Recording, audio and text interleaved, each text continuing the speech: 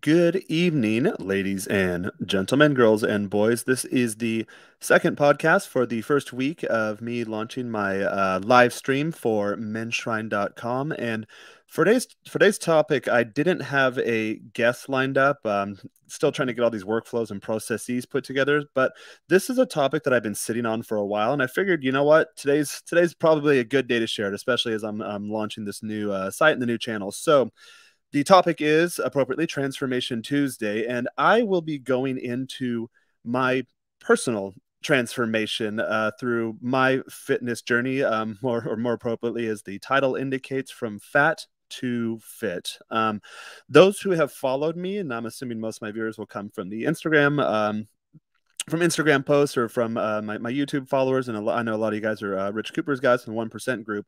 So a lot of guys that have followed me for the time being have been I've indicated or I've alluded to the fact that I was actually obese as a kid, and that's where my fitness journey began. And then now it's to the point where I'm at now. Although, for full disclosure, now I'm a little away from my baseline that I normally permit myself to be.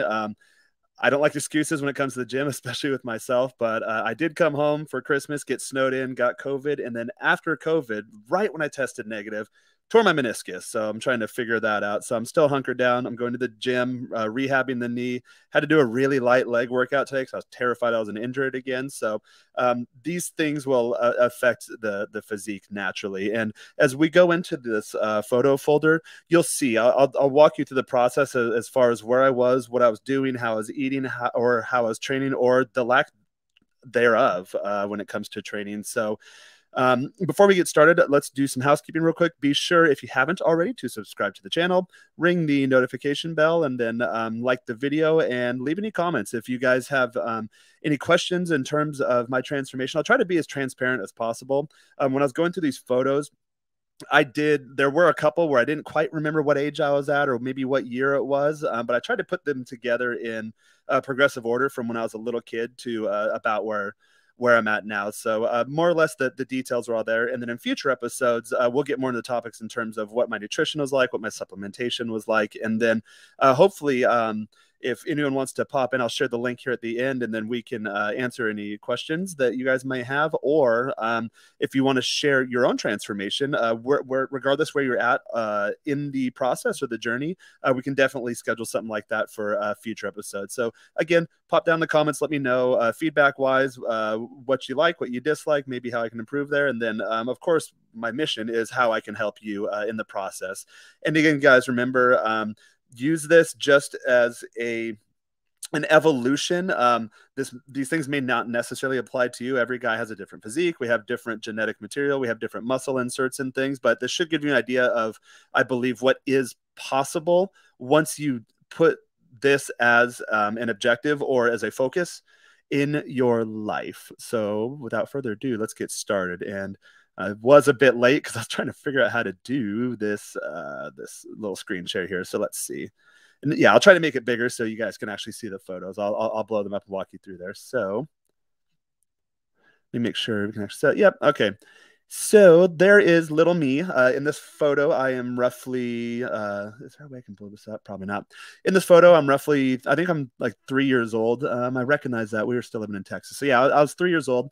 You'll notice I wasn't quite fat yet. I mean, I was chunky as a baby, but most kids are a little on the chunkier side. You don't see a lot of 3-year-olds that are jacked with six packs. And if you do, you probably need to question some parenting decisions there, because that should be impossible with the hormonal profile of a 3-year-old child. So there's me. I look like a normal, happy, healthy little kid. At this point, my parents were still together, as you know, in the Menshrine community and Guys and Riches group, that my parents split when I was a kid. So you'll see that this probably contributed to the weight gain when I was a kid, and I think a lot of guys that are going through divorce probably come into these issues too. And it's not to blame my parents or anything. They are a product of a society that is broken. I understand that. I accept that. And when it comes to the topic of divorce, it's really hard to shuttle kids back and forth. And then when you have split parent custody or things like that, you want to optimize the most time you have with your kids. So I understand it's much easier to just go to McDonald's and buy a bunch of Big Macs and feed them to your 5-year-old than it is to sit down and cook a healthy meal. So I think a lot of that probably attributed to my weight gain. Again, I was a little guy, so it's not like I was controlling my own diet. And you'll see here my transformation once I got to the age where I could control what I put in my mouth. I did something about the fatness fairly quickly. So there I'm in kindergarten. I look like I'm smiling there. So my folks are likely still together. You'll see, especially like kids that are going through divorce, you'll see kind of the emotion coming out of their face. This next one, there we go. It was a year later. I believe I was in first grade or so. My parents had already split. Again, split parent custody, going back and forth, which is never fun for a kid. That's not an ideal way to spend a childhood. In my case, I'm an older millennial, so this was in the 90s, early 90s or so. And at that time, I remember when I was going to school, it was very rare where I grew up to be a product of divorce. So there was a divorce club. I think in my elementary school, there's maybe 200-300 kids. I might be screwing up that number, but it was a decent sized elementary school. And in our divorce, we had a divorce club. They'd pull me out of class however many times a week, and we would sit and talk with like a little dinosaur about how we feel about the divorce. And there's like 5 or 6 of us. It was a very small group. I know now that number has likely inverted, where I wouldn't be surprised if it's 5 or 6 kids in an entire population of an elementary school that have parents that are still intact, which again is the sad state of our current societal affairs. Next, no, I'm still kind of smiling there. So I think I was 6 or 7 there playing biddy ball. I was never good at basketball. I tried to pick it up again, I believe, when I was like in middle school, and I scored 3 points in each of 2 seasons. So usually the goal for me, and you'll see I was a big old guy at that point. The goal was to foul out as fast as possible and then sit on the bench and let the good players stay in the game. So let's just say basketball is not my sport. Here I am in first grade. You'll see that I'm quite a bit bigger than kids around me. Actually, they're all girls. I'm bigger than that kid, and not big in a good way. Here we go. Now I started ballooning up. So I was 6 or 7 years old in that previous photo. By this time, my parents had already split and separated across a large geographical distance. So I remember this. We were driving to Texas from Washington State. My dad's originally from California, so we stopped by LA and met some uncles and hung out with them. And I remember this photo. I was standing in front of a donut booth, and someone, maybe this guy in the background, said something like, "Do you really need to be eating that?" And you'll, for those who are currently fat or those who had previously been fat, you'll remember that people make these kind of snide comments. I don't know if they still do it in like our PC culture or like body positivity, no shaming or whatever. But when I was a kid, at the time, I didn't think anything odd of it. I'm like, okay, well, that's kind of rude.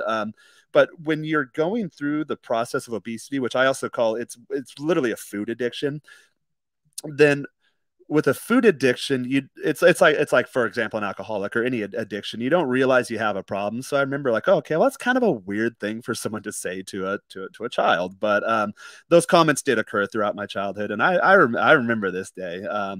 This is probably pre-comment because I don't remember being in a good mood afterwards.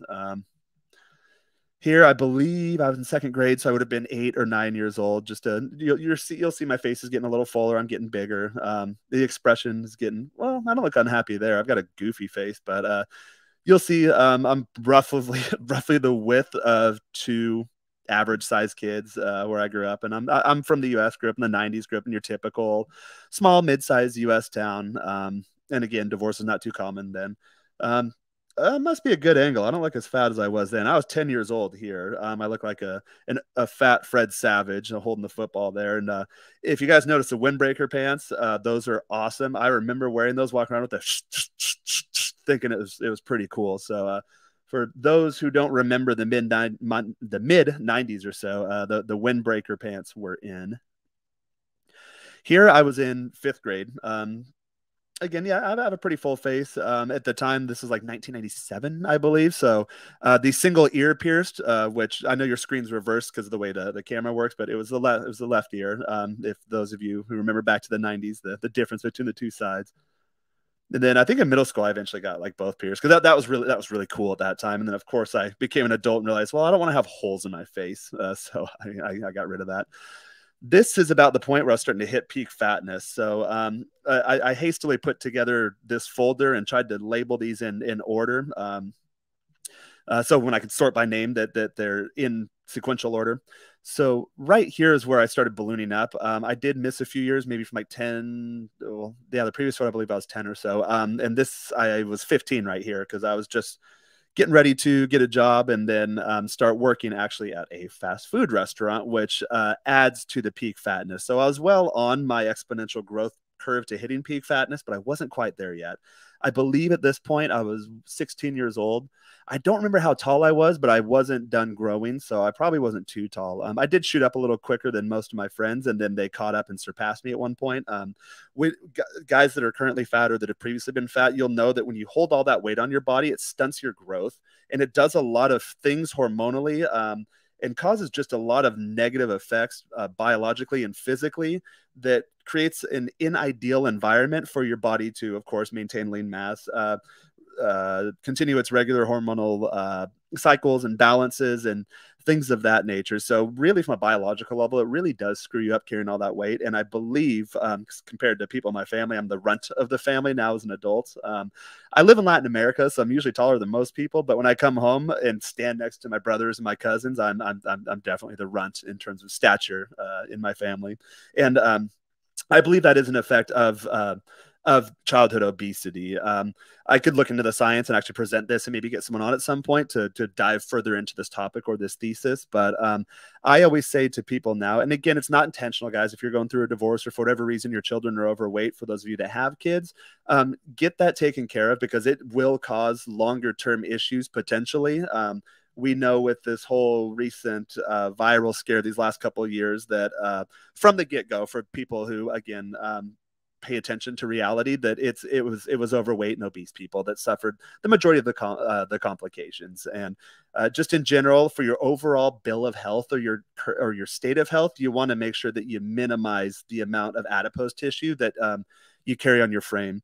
And to be clear, I believe in the past, I've been blocked on accounts for saying the word fat. So when I say the word fat, it is not a judgment call. I'm literally referring to the type of tissue or the cell type, which is the adipose tissue. And it's really just, it's a store of excess energy. So take it as you may. And I always say too, if someone says a word and you get offended, then there's usually an element of truth to that. So if you find yourself saying, oh my God, he keeps saying fat over and over again. Well, I was fat. That was a problem, and I took care of it.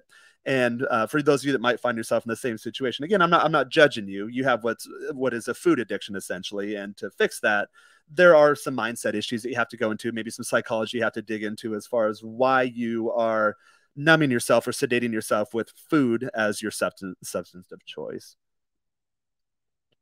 So here I was 16. I remember because I drove this girl to prom, and then I think she ditched me once she got there, which a lot of high school girls do. They're like, "Oh, cool, here's my ticket to prom," and then they run off with their girlfriends. And I think we probably snuck out in the parking lot. Yeah, I was driving an old Camaro at that point. Yeah, we snuck out in the parking lot. We were taking pulls off like a little tiny bottle of some crap like Burnett's brand vodka or something like that.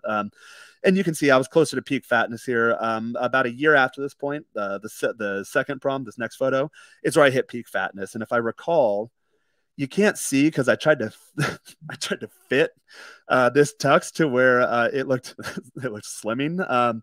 But this is a normal size girl. And I'm quite a bit bigger than her. And this whole the whole middle area in my midsection there, it's just a giant blob, or it's a giant ball of blob, or just a giant blob in general. So at 16, or I'm sorry, at 17, I was 17 in this photo, is when I decided to do something about being overweight. I went on not really a crash diet. I started educating myself. And at the time, the internet didn't have the resources or the programs or the digital fitness coaches. So there was limited information in terms of how to get fit.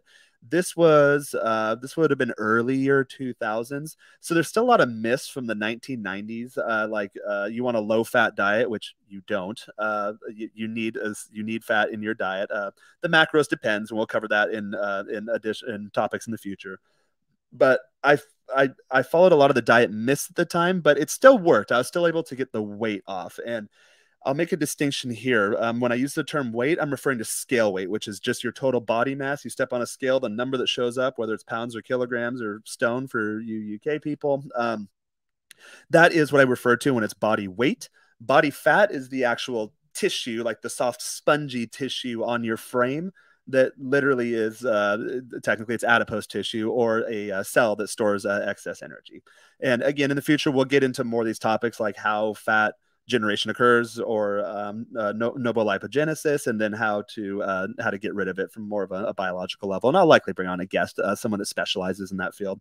A lot of my stuff is anecdotal. When I did go through the stages of my transformation, I'd get really, really into it, do all the research. If you caught me at the time, I would have been an expert, but I initially lost this weight. I'm 34 now. So I got to the point recently where I have been fit longer than I've been fat. And when I got to that point, my body started doing really cool stuff. Like now my baseline is set as fit. I have put on a little pudge over the holidays. I lost my six pack that I normally maintain year round, but I do have an outline of it. And I really engorged myself. Although I realized when I looked back over these last couple of weeks and calculated, because when you get good at calculating, you know what the caloric content or the macronutrient breakdown of pretty much everything you put in your mouth is when you've done it long enough. So looking back and retroactively going back and tracking, I actually didn't go into too much of a caloric surplus. However, my macros were way off. It was pure fat and carbs, which is a no-no. When you're a little kid, they say fat or water and electricity don't mix. Well, fat and carbs don't mix if you want to maintain a physique. So the way I describe myself now, I'm the same size I normally am, but the composition is different. I'm just a little softer, a little spongier, and I don't have that nice, dense, lean muscle mass that I typically try to maintain year round. But again, I'm up in the Pacific Northwest right now. It's snowing. There's icy rain today when I went to the gym. So I'm not too worried about it because no one is going to see me with my shirt off. It is absolutely freezing, actually well below freezing. So this was about peak fatness right here. I believe this was either prom or homecoming sophomore year. And about, I think a few months later, I came into springtime.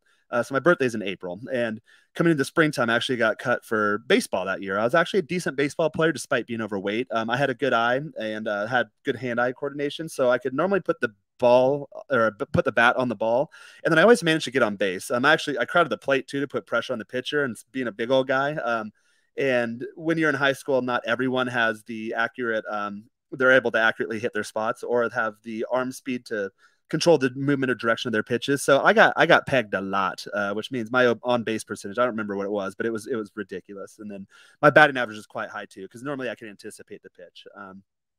Which I think is a problem with my knee. I was telling an orthopedic surgeon the other day, I was like, I don't know why I've never had like a traumatic knee injury, but it was years and years of being a catcher in baseball, of just sitting there carrying all of that extra weight on my frame, and my poor knees just having to hold it all by their poor little selves, or them poor little selves, and I believe that it was a progressive injury over the long term that was just up down up down up down with all that body weight on my unprotected knees. And although I did train at the time, things happen when you're overweight too, where guys that are in the know that when you have higher body fat percentage, especially as a guy, when you're any sort of testosterone, it estrogenizes or it aromatases, and that causes a problem. So a lot of guys, like when guys are clearly overweight, like 20% body fat plus, so like overweight, and they say something like, "Oh no, I have good testosterone." Like, okay, you might have high testosterone, but that's actually worse. You have high testosterone, more of that is being converted to estrogen, and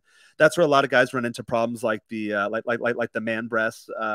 Unfortunately, I didn't get those. I was talking to someone earlier today. I had what was called a gynoidal fat distribution pattern, which is actually how most women that are overweight, their fat stores, which is more on the thighs, butt, and hips for whatever reason. So I didn't.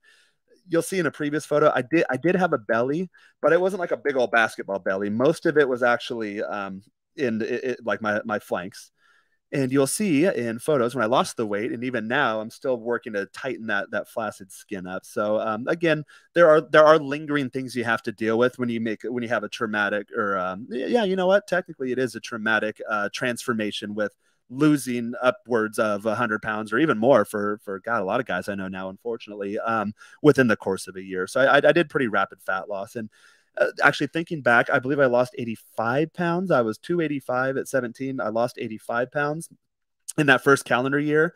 And then my body started changing a bit. Like I started feeling different and things. So I just gave myself some time to kind of fit into my new skin.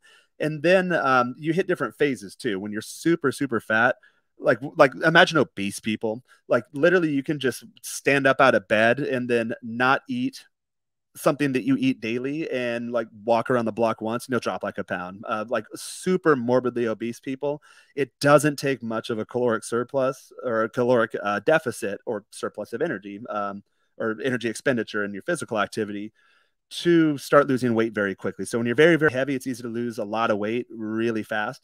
But as you start getting leaner, and you'll see as I start dialing into like low double digits and high single digit body fat, which is where I maintain myself usually year round, with the exception of times like the holidays, I'm probably like 13, 14, 15% body fat. And in future episodes, we'll do a breakdown of what that looks like and then how to track that. I've developed body fat trackers, weight loss trackers, all of that. It might be a premium offer on Menshrine.com. So I'll get to that in the future, um, but for now, I'm just talking in terms of body fat percentages. 13 to 15%. It's still in the athletic range, I believe. 15 to 18%. And again, it's been a while since I've tracked this stuff because I've got it down now. I believe 15 to 18% is probably average.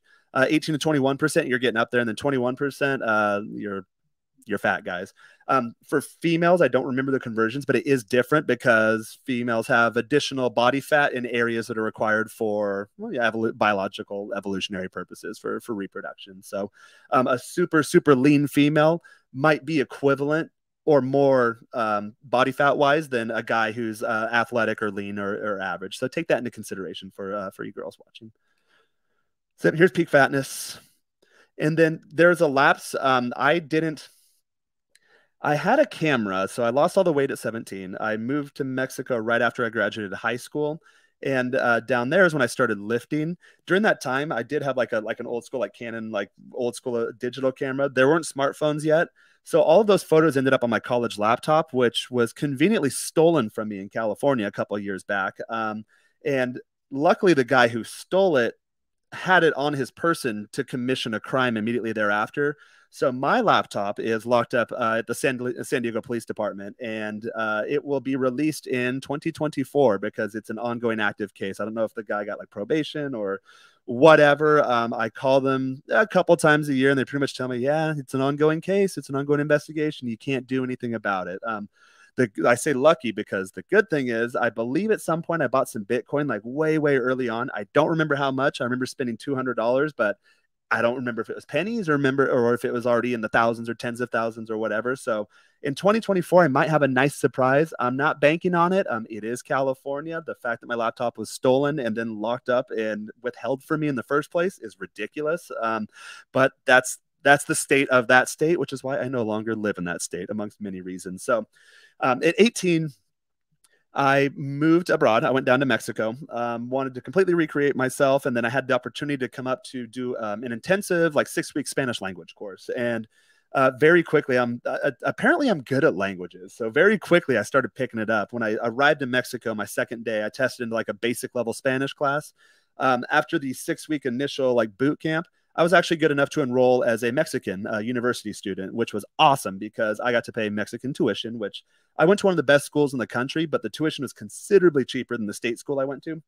And then I got to stay there. So a lot of, well, I don't want to say a lot of overweight people, but in my case, since I was overweight, I didn't have much of a social life. I didn't have like much of a dating life or anything. So I spent a lot of time in my room studying and writing music and doing more creative and academic pursuits, which was great because I was ahead in school. Although I'm from a conservative town in a liberal state, so at that time I was not allowed to graduate early. They put a required class that you have to take in your 4th year of high school, second semester, that I essentially just sat in my hometown and worked for a year and a half after I was already ready to graduate to take a 0-hour class that was required by the state to get my high school diploma and then walk.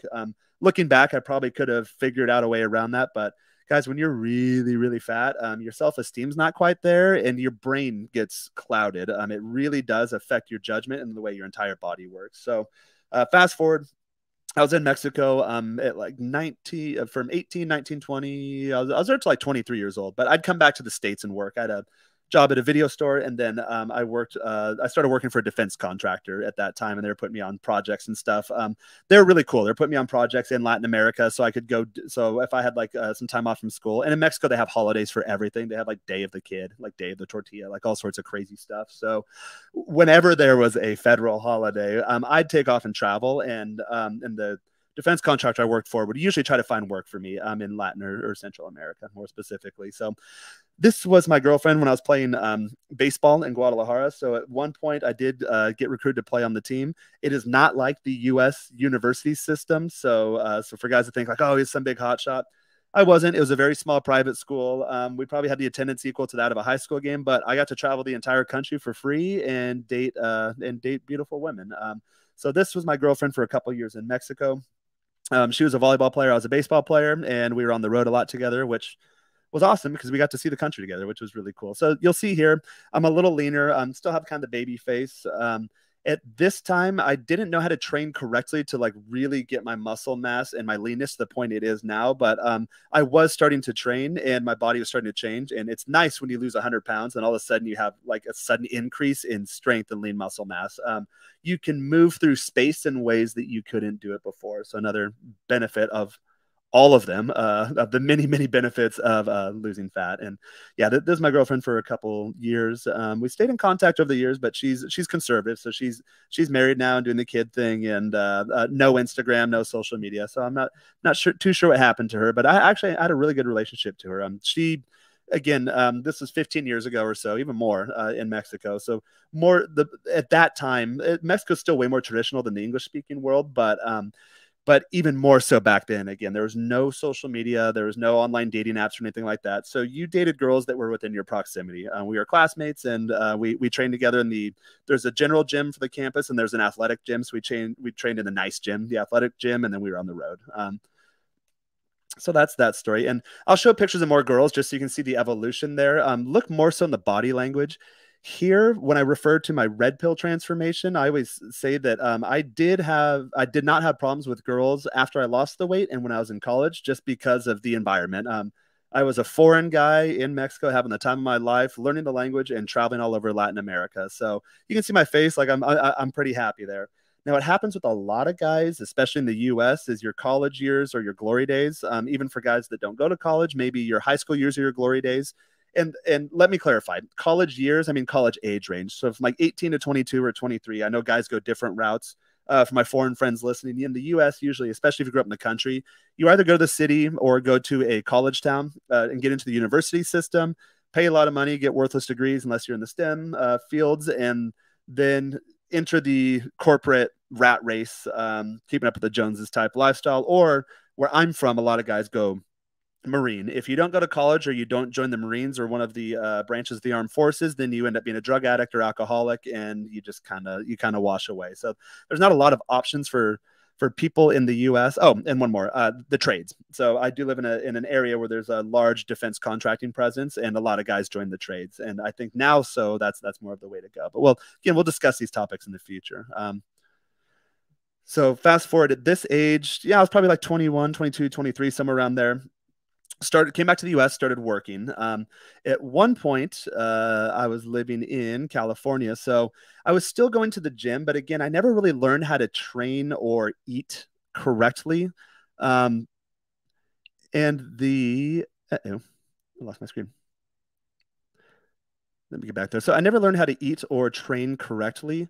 And that's because when I was in Mexico, we actually had coaches, which kind of laid that stuff out for us. We had like nutritionists and dietitians and coaches, which was really nice because you didn't have to think so much. And I actually had a coaching call earlier today, and I asked the guy, what are you looking for your physical goals? How do you want to go about it? Do you need someone to tell you exactly what to do and not explain why? Or this guy's more on the intellectual side. Or do you want me to give you a framework, explain the why behind it, and then we'll work together to create a plan that you are going to stick with consistently, that you enjoy doing, and that doesn't deviate from your current routine or lifestyle. So I think a lot of guys fall into this trap that I did when I was in my mid-20s, where I went to the gym every day. I never stopped training. My goal at that time, and guys, you have to have stated physique and fitness goals. My goal at the time was very low. It was a low bar that I set, was just don't be obese again. Don't be fat again. So in these next few photos, I think I look like most average guys that aren't complete slobs or completely let themselves go. You'll see here there's a shirtless one coming up where I had a skinny fat look. You can see like when I put on weight, it still goes around kind of the midsection and the thighs and butt and all that. Again, it's a gynoidal fat distribution pattern. My shirt's kind of weird there, but I never had like a real big belly because when I lost all the weight, I didn't really have to do much of the belly fat. It's the flanks again that's hanging off, which you should be able to see in this next photo. Yeah, so you'll see there's some little flanks here on the side. This is what most guys that come to me and ask me for fitness advice. This is usually what they look like, unless again they're super skinny or they're morbidly obese. Most guys fall in the skinny fat category, especially guys in their early, mid, even late 20s. A lot of that starts changing in your 30s. But if you spend your time in your 20s building your physique and dialing in your nutrition and the way your body works, your 30s actually becomes easier. A lot of people in society like to lie. They like to say things like, you can't learn a second language if you're not a kid. BS. I lived in Mexico, and within months I was speaking Spanish to the point where I was able to enroll as a Mexican student, which again was awesome. And then another one is once you hit 30, it's hard to keep the weight off. Again, that's a lie. That's what losers and lazy people say. So if you're following me and you have that mindset, that's fine. Hopefully we start to change that. And that is my purpose for being here. And if you want to do that, again, like, comment, subscribe, share the video, show some love. And if you don't fall in that category, we're like, hey, it's completely fine being fat and I'm happy, happy at any size, then you're lying to yourself. So I don't know how much you're gonna get out of me, because I don't deal with liars outside of me, because I don't like to lie to myself. And I'll catch myself. I caught myself earlier here today. I'll catch myself in lies every now and then. Like, oh, it's Christmas time. Yeah, I overate and I got the bad knee. But in my head, it's like, it is unacceptable for me to not be within a very defined body fat range. And usually for me, that's 10 to 12%. And in the future, or guys that pay for my coaching services or join my premium community, I'm going to launch here shortly, I'll break down how to do that. There's different phases in the evolution where once you get to like 15% body fat, well, to get from 15% to 12% body fat, there's different considerations than to get from 21% to 18%. Or once you want to start going into single digits, then there's different considerations too. And there's little tweaks you have to make to your diet, your training regimen, and your schedule. And again, this will be on the behind a paywall, but on the premium side, we can dive into these things, because luckily I am a nerd and I track absolutely everything. So again, yeah, that's a skinny fat look, which at this time, I was living in San Diego. I believe I had a small startup, like alternative financial lending business. We were more of like a digital brokerage, and then we did some sales in office too. So a good buddy of mine and I actually started that together. We did pretty well for our first. Well, how long do we have? Like year and a half. So first couple quarters were lean. We started doing pretty well. We had a lot of receivables on the books, and being naive young guys that have no experience at business, we thought like, well, hey, we have all this money that's going to be coming in over the next couple of quarters. Let's upgrade the office, and let's do the furniture, and let's get the cars, and let's get the nice high rise. And unfortunately, a lot of those deals didn't fall through. Oh, and we hired full-time employees that I had to pay out of pocket at one point when we were no longer making any money. So novice mistakes for business. You live and you learn, but this essentially started kicking off my transformation. So in this photo here, I think I was probably 25, 26 years old. You'll see in this next set of photos. If you saw the quick little glimpse of it, I got a little ahead of myself. I was actually kissing a girl. So at one point I was dating a girl at the tail end of this company failing. And again, we got ahead of ourselves. We made some bad decisions. We brought some bad affiliates on board that were doing some shady stuff, and we had to eventually close our doors because there was, feds involved or whatever. But thank God none of that money ever touched any of our accounts, and I just turned everything over and let it go. For guys that want to try to do business with me in the future, I have a very short fuse, and by short fuse I mean I have no fuse for that kind of stuff. I'll use the F-bomb I'll try to finesse this F-bomb. I try to minimize them here on this stream, but I always say that I don't commit financial fuckery, and that is a core value. Even before my red pill transformation, when I got to the point where I defined my core values and my personal credo, that's always been one. I come from a real good family, real good honest people, and even when I was a little guy, I don't financially fuck around with people, which is also a problem I'm dealing with now, because sometimes in my current point in my personal journey, I have times asking or presenting the offer or getting paid what I'm actually worth. I'll put a lot of time and effort into something, and then I'll sell myself short, and then the client's like, oh my God, wow, that's amazing. And obviously they want to hire me again at the reduced rate. So that's something. Again, guys, if you're working on any of these things in your life, join entrepreneursandcars.com/community. That's where I share a lot of these ideas and kick these things around. And for me, a thing that I'm focusing on this year in 2022, as we defined our stated goals for this new year, is that I'm going to overcome that mindset issue. And as you can see, as I progress in my transformation, I've transformed in multiple verticals of my life. So I already have the framework, I already have the knowledge, but that's something that I carried on, probably again going back to the low confidence from having been a former fat guy, that carried on into my adult life. But again, these things are being taken care of. So this photo, me playing baseball on the beach. I was probably like 25, 26 years old. With the business, I had a girlfriend at one point I met in Miami, and she came at some point to come, or we were going back and forth, and she stayed with me in California for a bit. And then eventually, as the business was failing, I realized that I needed to make some money back. We bankrupted the business, and then personally, I got pretty close, but I never filed. I had to go through like the whole credit restoration and settlement process, which we'll cover that in a future topic. There's a whole process there too. And actually, Rich Cooper on Entrepreneurs and Cars, I believe that was his first major success. He had entrepreneurial endeavors before, but I believe that was his first major success in the business world that started putting him on the map. I may be mistaken, so if I'm misspoken, please forgive me. But I believe that's where he did it, in the credit and debt settlement and restoration industry. So I had to get to that point, and I sent her back. I sent her from California out to Texas. It was a halfway point. We both had family there. My dad's from California, but in the 80s, when California initially started getting bad, probably even earlier for guys that know more than I do on the topic.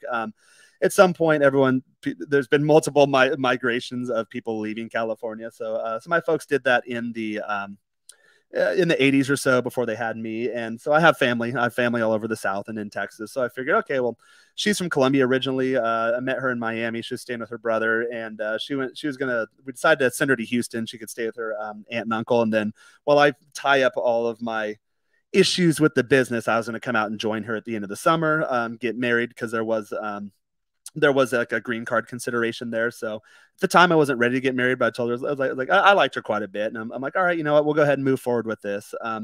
Little did I know. So see this photo here. You can see body language. I'm kind of leaning in, but yeah. Well, no, look back. Yeah, I think I kind of took her by surprise with the kiss, but whatever. We posed for the selfie, so she knew it was coming.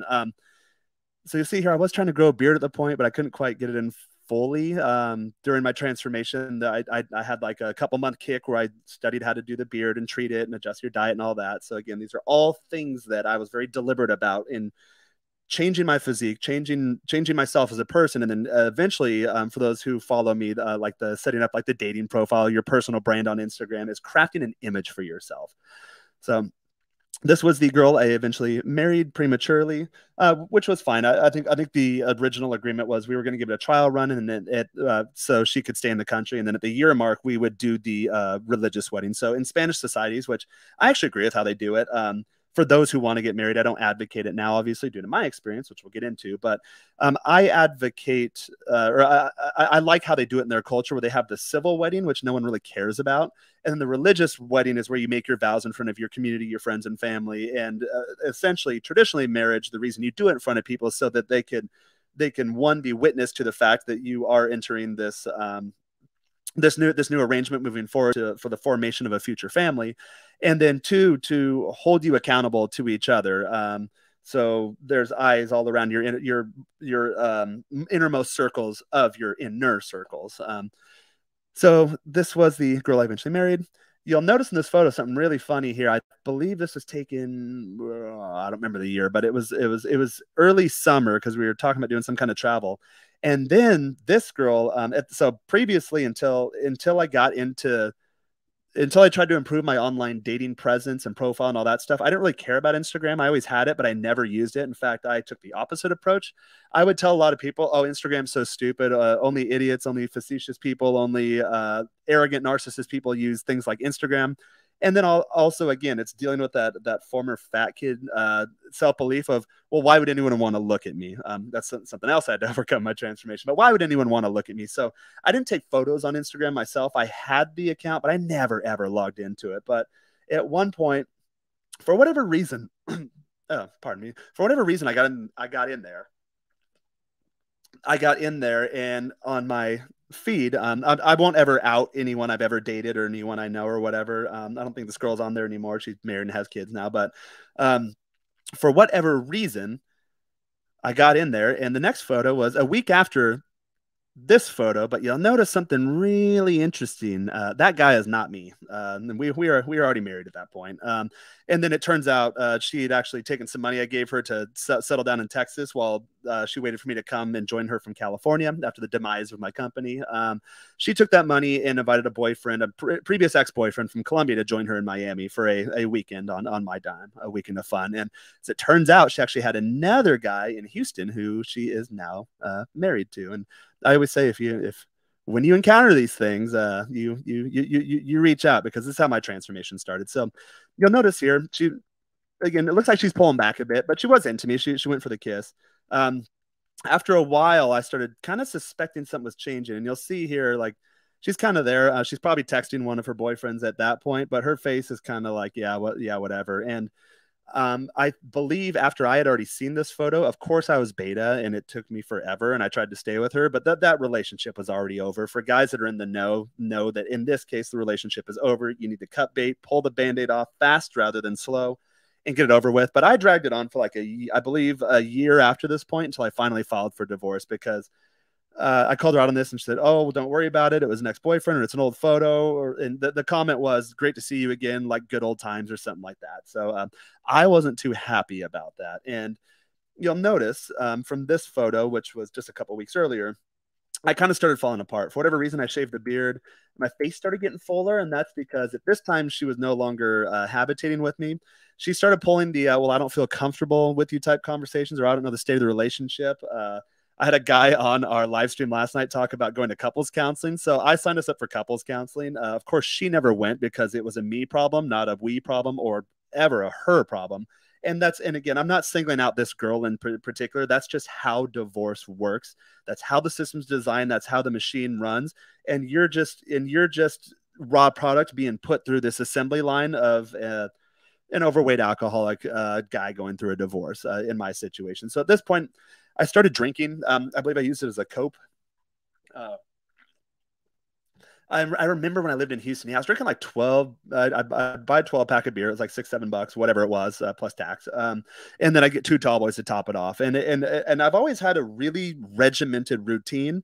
However, I had bad activities in the routine. I believe at like 7, 8, 9 o'clock or so, whenever I finished with the day, I'd pop my first top, and then I'd do whatever I was doing, and I'd throw them back with a certain cadence rhythmically. And then usually by like 1 or 2 a.m., or at 12, I'd pop the tall boys. I was already kind of buzzed. I'd slow it down. And then by 1 or 2, I'd pass out. But I was functional. I was able to wake up and go to work, but you can see in my face, it's starting to get fuller. Again, kind of like the photos when I mentioned when I was a kid, were like, when my parents started splitting up. Essentially, I was reliving that same trauma. A lot of guys do this in our relationships, especially if you're the product of divorce or you're a son of a single mom. You will create that relationship pattern in your future relationships unless you make the deliberate decision to do something about it. And a lot of guys don't. And it's surprising when I say things like this, but that's absolutely how it works. So you see my face getting a little fuller, getting a little fatter. Here, so she was gone. She was already gone. My now ex-wife was already gone at that point. And luckily I caught myself pretty quick, since I had done the transformation before, since I had been fit before. Again, although I didn't really know exactly why I was doing what I was doing. I just knew that I wasn't going to eat bad and I was going to go to the gym every day. So I maintained the skinny fat before, but you can see I started putting on weight again. Have the puffiness. Alcohol will make you retain water, so you get like real bloated and puffy. And then I started putting on some adipose tissue again. My gut started getting a little bulge on it. And I don't look too sad here. I think at this point, I probably realized that the relationship was over. I'd likely already filed for divorce. And then I had a couple of coworkers actually, and we had like a little gym crew. So we would go to the gym at lunch, and really that helped me out quite a bit. If any of those guys are listening, my Houston bros, at the time I was in a pretty bad place. And this is what good friends do. I've done this to one of my good buddies from my childhood recently, where when you catch them in a bad place, you got to show them some tough love. So these guys, at one point, we were on the road. I think I had a speaking engagement in like San Antonio or something nearby. So we just mobbed out there in a car together and got like a big hotel room together. And we had a good time. We were doing some drinking, but I think at one point the weekend was over and we were going into the work week and I was still doing it. And one morning they woke me up real early and it was, oh, the sun was just piercing my soul. And they're like, hey, we're going to the gym. Like, what? What are you talking about? They're like, you're done. Like, we are not doing this anymore. And luckily, these are the conversations I have with myself. Even when I was 17 and decided to lose the 100 pounds, just you get to the point where enough is enough. I was done. I was not going to be fat. I was going to stop drinking. I was smoking a pack of cigarettes a day. So I had a constant sinus infection. Turns out I had lived in Texas as a kid, but turns out my parents didn't tell me that as a kid I had horrible allergies. So I went and did like an allergy panel, and I was allergic to everything, like literally everything in bloom. The only thing I wasn't allergic to was like cockroach feces and like rat piss. But anything in bloom, especially those of you guys that live in Houston or probably anywhere in Texas for that matter, when it's pollen season, it gets really, really bad if you have allergies. So I was puffy. I just didn't feel good. I wasn't comfortable in my own body. I was hot all the time. I was tired because obviously when you drink every night, you don't get a good quality of sleep. You'll sleep, like your eyes will close and you're out, but you don't get restorative rest. There's a difference between those two things. So now, like guys that hang out with me when we do our meetups and retreats, like, yeah, I'll throw some back on the weekend, but as a general rule, I'm not a drinker. I do enjoy fine whiskeys, so it's every now and then, like if I have a big steak dinner and I'm out with a girl or something, I'll get myself like a single old fashioned and sip it back just to what is it, a digestive, digestivo, is what they call it in Spanish. So it's a digestive, just to kind of move everything along. So I was bloated. I was letting myself starting to go. Although my buddies called me out on it, they dragged me to the gym, and I decided to do something about it. And since I had done a transformation before, the more you do physical transformations, whether it's like a bulk cut cycle or it's whatever you introduce into your fitness regimen, the quicker your body responds. It's almost like as a whole that your body is a muscle that responds to this new stimulus that you're introducing, or stimuli, when you approach the sleep, the diet, the rest, and the training aspect of it. So I was able to drop pretty quick. At this point, I'll start getting into the diet. So at this point, I believe I went on a keto diet. I did a Oh, you know what? When I was in California, I was vegan for 3 years. That 3 year lapse where there's no photos, so that might lead to like the kind of betatization look in the face and maybe some of the puffiness. So I was vegan for a while. I started coming into, I believe at this point I was probably reading Return of Kings. I was listening to Donovan Sharp, and I believe I had already stumbled across Rich Cooper at this point. So I was already with the inevitable depression and like the drinking from the divorce. I was in a bad place. So like a lot of guys, how they start their red pill journey, they're looking for answers. So about this point, between this photo and this photo, I made the decision that I'm going to start this transformation, that the divorce thing will never happen again. That being in the situation, like drinking and smoking, drinking 12 beers and two tall boys to top it off, and then a pack of cigarettes a day minimum. Those days were over. This is not a part of me. It is not acceptable in my life, and it will never, ever happen again. So about this point, between these two photos, was when I stumbled across a red pill. But at some point I did hit a call. I got a call to action. So like, okay, we're done. We're moving forward. I started creating a new image for myself in my head. I had a pretty clear visual of at one point me walking on the beach in California, just being completely ripped, completely jacked, just being happy and healthy in the sun. Walking around feeling good about myself and having a pretty girl on my arm. And we'll see that I'm a big fan of visualization. So I will hold an image firmly in my head, and I'm motivated. I'll spring out of bed every day, like, okay, because there's a plan. There's something there's an ideal I have to move towards, but there's also that element of disgust in myself that, okay, I am not at that point yet. And my new self-image, my new healthy or improved self-image does not match my current reality when I look in the mirror. And you'll see here, I've done videos on guys not posting selfies for dating photos, but when you're in the gym, I recommend you take a lot of selfies. Anytime you change your diet, anytime you do make any kind of progress, maybe do it weekly, monthly, do it whatever. When I'm in like a cut or a bulk cycle, it's at least once a week. If I do things where I'm trying to. I think there was a time where I did like a cut from like 18% to 10% body fat. My first time getting to 10% body fat, which we'll get into here in a minute, where I did take photos every day just to see it go. And I actually created a weight loss tracker too and tracked the trend line and all that stuff to know, am I for sure on track? I was very deliberate about that because once more, when you go from higher double digit uh, body fat percentages down to lower double digit, and by that I mean like 18, 19, 20% down to 10%, there's different considerations and different things you have to incorporate into your diet and training regimen to get to that level of leanness. So we'll get into that. So at this point, I went on keto. I believe I did a meat only diet for 30 days because I was coming off of veganism. Guys, any veganism, vegetarianism, or any elimination diets in general, that is a cult. It is a religion. They are unhealthy for you. There's no ifs, ands, or buts about it. If you look at my teeth, I have these nice little canine incisors here. That means that I am meant to eat meat. That doesn't mean that I'm meant to eat only meat, but my body specifically responds to a diet that is heavily based in meat with limited vegetables. Actually, the fiber fills me up and bloats me and gives me some like kind of gastric type issues. And then for me, if I want to bulk, carbs will put weight on you, but it depends on the type of weight. So in future videos, we'll get into like the macronutrient split. I will share some of my macros, but I focus more on percentages. So is it a 2-to-1 carb to protein ratio? Is it a 4-to-1 carb to protein ratio? Skinnier guys probably need like a 4-to-1 carb to protein ratio or even higher. For me, I maintain pretty well at like a nice level of fullness and leanness, an acceptable compromise between the two to 2-to-1 macronutrition split. And then if I want to get really lean, I'll go keto. I did keto before because you'll lose a lot of fat at the same time, but you're also kind of deflated in the gym. So for maintenance, I'll do like a 1-to-1 carb to protein macro split or a 1.5 carb to each gram of protein.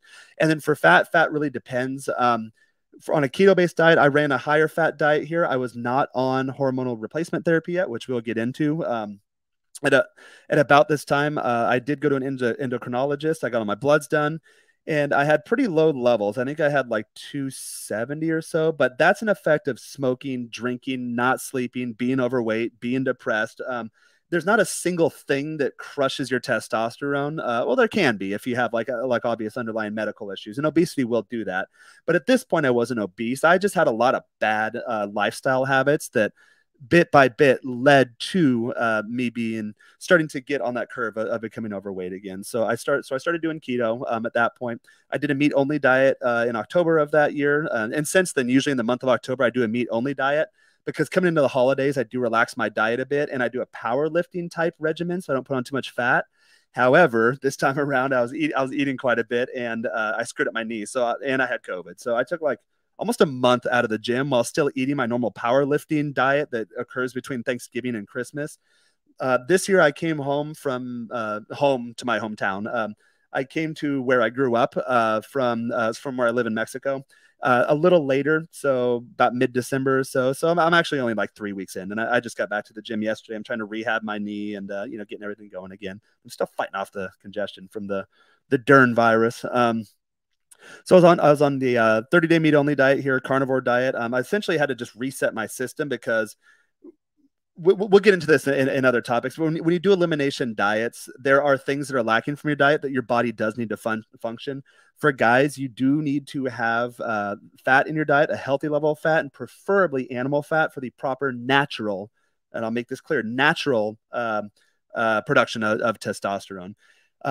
So at this point, I had done my my initial blood labs. I'd sent them over to my HRT provider.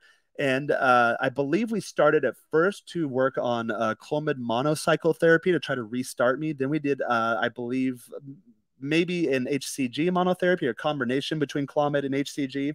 And we tried that out for like a year or two, and I got higher. I went from like 270 to like 420. So there was a little bump, and I lost the extra pudge from drinking. I stopped drinking, stopped smoking, all that stuff, but I was still kind of low. So at one point, when I was getting, I think I was like 29. I started a bit earlier, but when I was getting to like heading towards the age of 30, my endocrinologist told me, he's like, hey, if you want to just get on TRT, I'd recommend it. You've tried to do it the right way. You've been diligent with your diet. You're tracking everything. I checked in with him, and it doesn't look like you're going to restart naturally.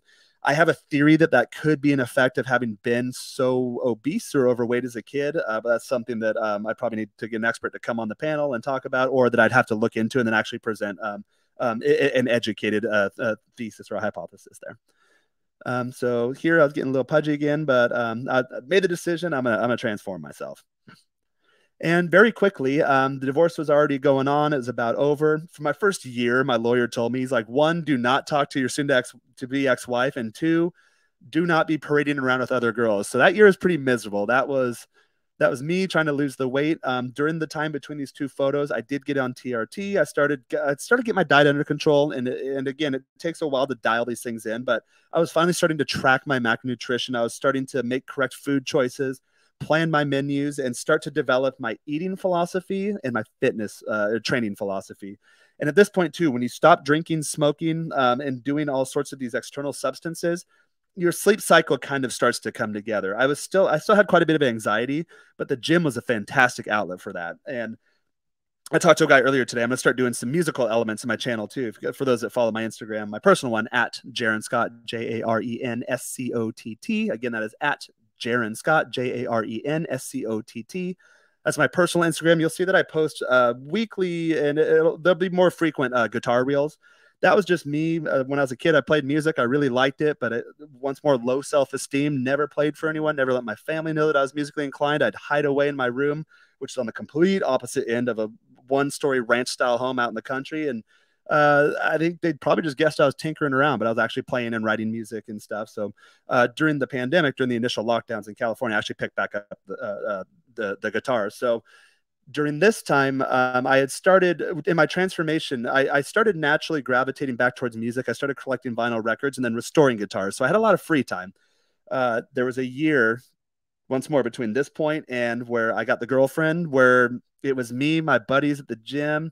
I think I did go out and drink on the weekends, but it wasn't habitual. It wasn't nightly anymore. I'd go and listen to live music. In Texas, there's a large subculture of people that go like garage sailing or that go to estate sales, and you can find some really good deals. A lot of antique shops everywhere, especially in the rural areas. So I would go and buy and restore guitars. So I did that to make some extra money, to help finance my transformation and really give me something to do as I was working on myself through the divorce and accepting reality that I was going to repeat the trauma that my parents placed upon me when I was a kid. And again, not to blame either one of them. I look back at my parents now that I am the age now that I was when my folks split when I was a little guy. And I understand why. I believe they were an effective society. So it's not the place for any blame, but I was a product of divorce, and I essentially repeated that cycle. So fast forward, I was starting to get happier, getting in the gym, a little fuller in the face. I carried quite a bit of mass in Houston. For those that live in Texas or have lived there or travel there or know anything about it, it's really, really hot, especially in the summertime. And there's not a lot to do outdoors. I'm a West Coast kid, so I like topography. I like the ocean, beach, desert, mountain, whatever. I don't care. Lakes, going on the river and doing some water sports. Well, in Texas, it's hot and it's really flat. And especially in Houston, everything's far away. So hobbies consist of, and I joke with my buddies, for those of you guys that are listening, hobbies would consist of drinking, bowling, movies, maybe live music, sporting events. There's a lot to do in Houston, but it's not drinking focused, but drinking is a big part of it. Whereas now I live in cities where there's cultural things, there's outdoor activities. I can go on nature walks and whatnot. I do smoke weed occasionally, but I'm reeling off of that because I don't want to lean on that too much. Although it does make me more musically creative. So now my lifestyle is completely different. I do have a drink occasionally, and if I'm on like a Miami weekend trip, I'll drink with my buddies, but I don't do shots. I don't take swigs from the bottle. I'll pour a whiskey and I'll just sip on it all weekend. So at this point, we're probably, yeah, it looks like we're at a live music venue. There's one in Houston I like called Baker Street that we went to like every Saturday. And I started dating this girl. And this was, at this point, I was probably like a year or two, maybe even three. No, I was still pretty premature. I was going through the first step of my unplugging phase, which was, the first one is where you start reading this stuff and you're like, oh my God, yeah, all women are terrible. I can't believe this. And you're pissed off and you're borderline black-pilled. And especially during that year, this is when I launched Menshrine. Originally, it was a blog during the time between these two photos. Again, something else I could do to pass my time. And I started blogging about the experiences, but some of the original ones, people would comment and say that, oh yeah, you're an incel, you're a black pill, you definitely sound like someone who doesn't have it all together. Unfortunately, with the first rendition of that site, I cheapened out, and I hosted it with like a hosting company in India, and they went tits up, and I lost all of my original content. I didn't have a lot. It had maybe 50, 60, 70 articles because I was blogging fairly regularly during that year period. Yeah, probably about that because I was doing one blog a week, a written blog post. Once more at that time, I was anonymous, and I didn't want to put my face out there or attach my name to anything because when you guys that are really new to this stuff, and I have guys reach out to me all the time that want to tell me their story, that want to talk about things, that want to talk next steps, and they make it very clear they want to be anonymous. So when you're in the initial stages of this transformation process, when you're going into the unplugging and unchaining yourself from the unfortunate, sad nature of our current society and reality, it is kind of embarrassing.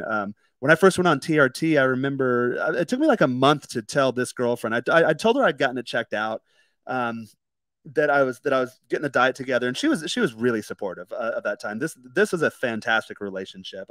I probably wasn't ready for it, and then actually it ended because I got recruited to go back to California at one point, and she didn't want to go. She's a good old Texas girl. She wanted to get married and settle down, and have kids. Most of my long-term monogamous relationships, they have ended because the girl has cheated on me. When they cheat on me, they always cheat with two guys, and it's usually within the same week.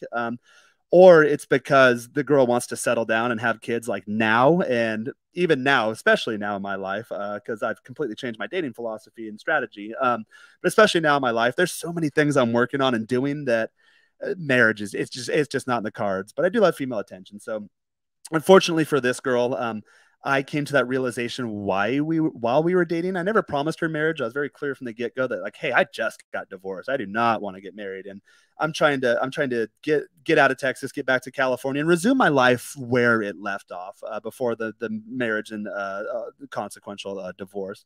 But this was a good relationship, and I show some photos with women. Again, I'm not going to out them or anything, but just showing photos to show my evolution of the quality or types of relationships I have. So I look a little happier here. She looks happy. This girl actually adored me, and I adored her too. I had a really great relationship with her, and it was a good healing relationship because I went from the ex-wife who essentially used me for a green card and then took off with other guys or whatever, to a girl that actually liked me. And when I got into Rich Cooper's, I wasn't in his group yet, but I was listening to his channel, and they started presenting terms like genuine burning desire. And I remember the first time, not the first time I was ever with this girl, but there was one night when I had that concept of genuine burning desire in my head. And at that time, I wasn't drinking or smoking or doing anything. I was getting in shape. I was getting myself together.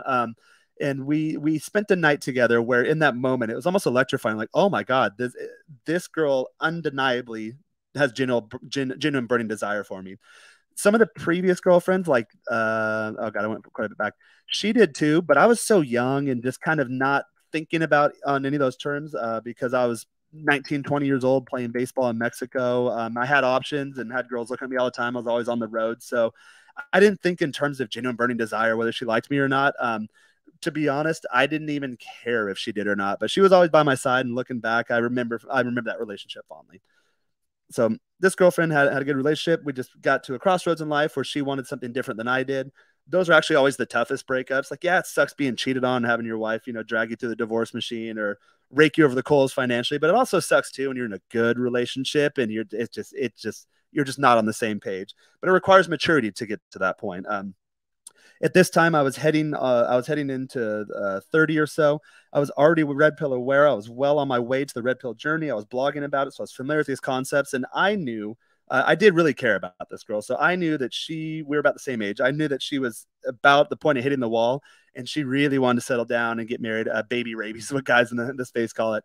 She wanted to settle down and get married, and that was not what I had in the plans at that point, which I obviously don't have in the plans now. I screwed these up out of order. So after the keto, so I did the 30-day meat only diet, and then I stayed on keto till about Christmas time. And so I got kind of lean here. I was working out in the gym with my buddies. At this point, I believe was just starting TRT, possibly. We're still trying to dial in the dosage, which guys that are contemplating TRT, HRT, it's not the same as blasting steroid doses, like buying some dirty vial from some random guy at the gym and picking up syringes off the floor and injecting them. when it is medically guided hormone replacement therapy, they walk you through the step and they're very methodical about it to make sure that you stay within your biological ranges. At one point, the guy asked me, it's like, well, do you want to be normal? It's like, because you're normal now. You're at 420 now after we tried to restart me with more less exogenous hormone injection techniques with the Clomid monocycle therapy and then the HCG attempt.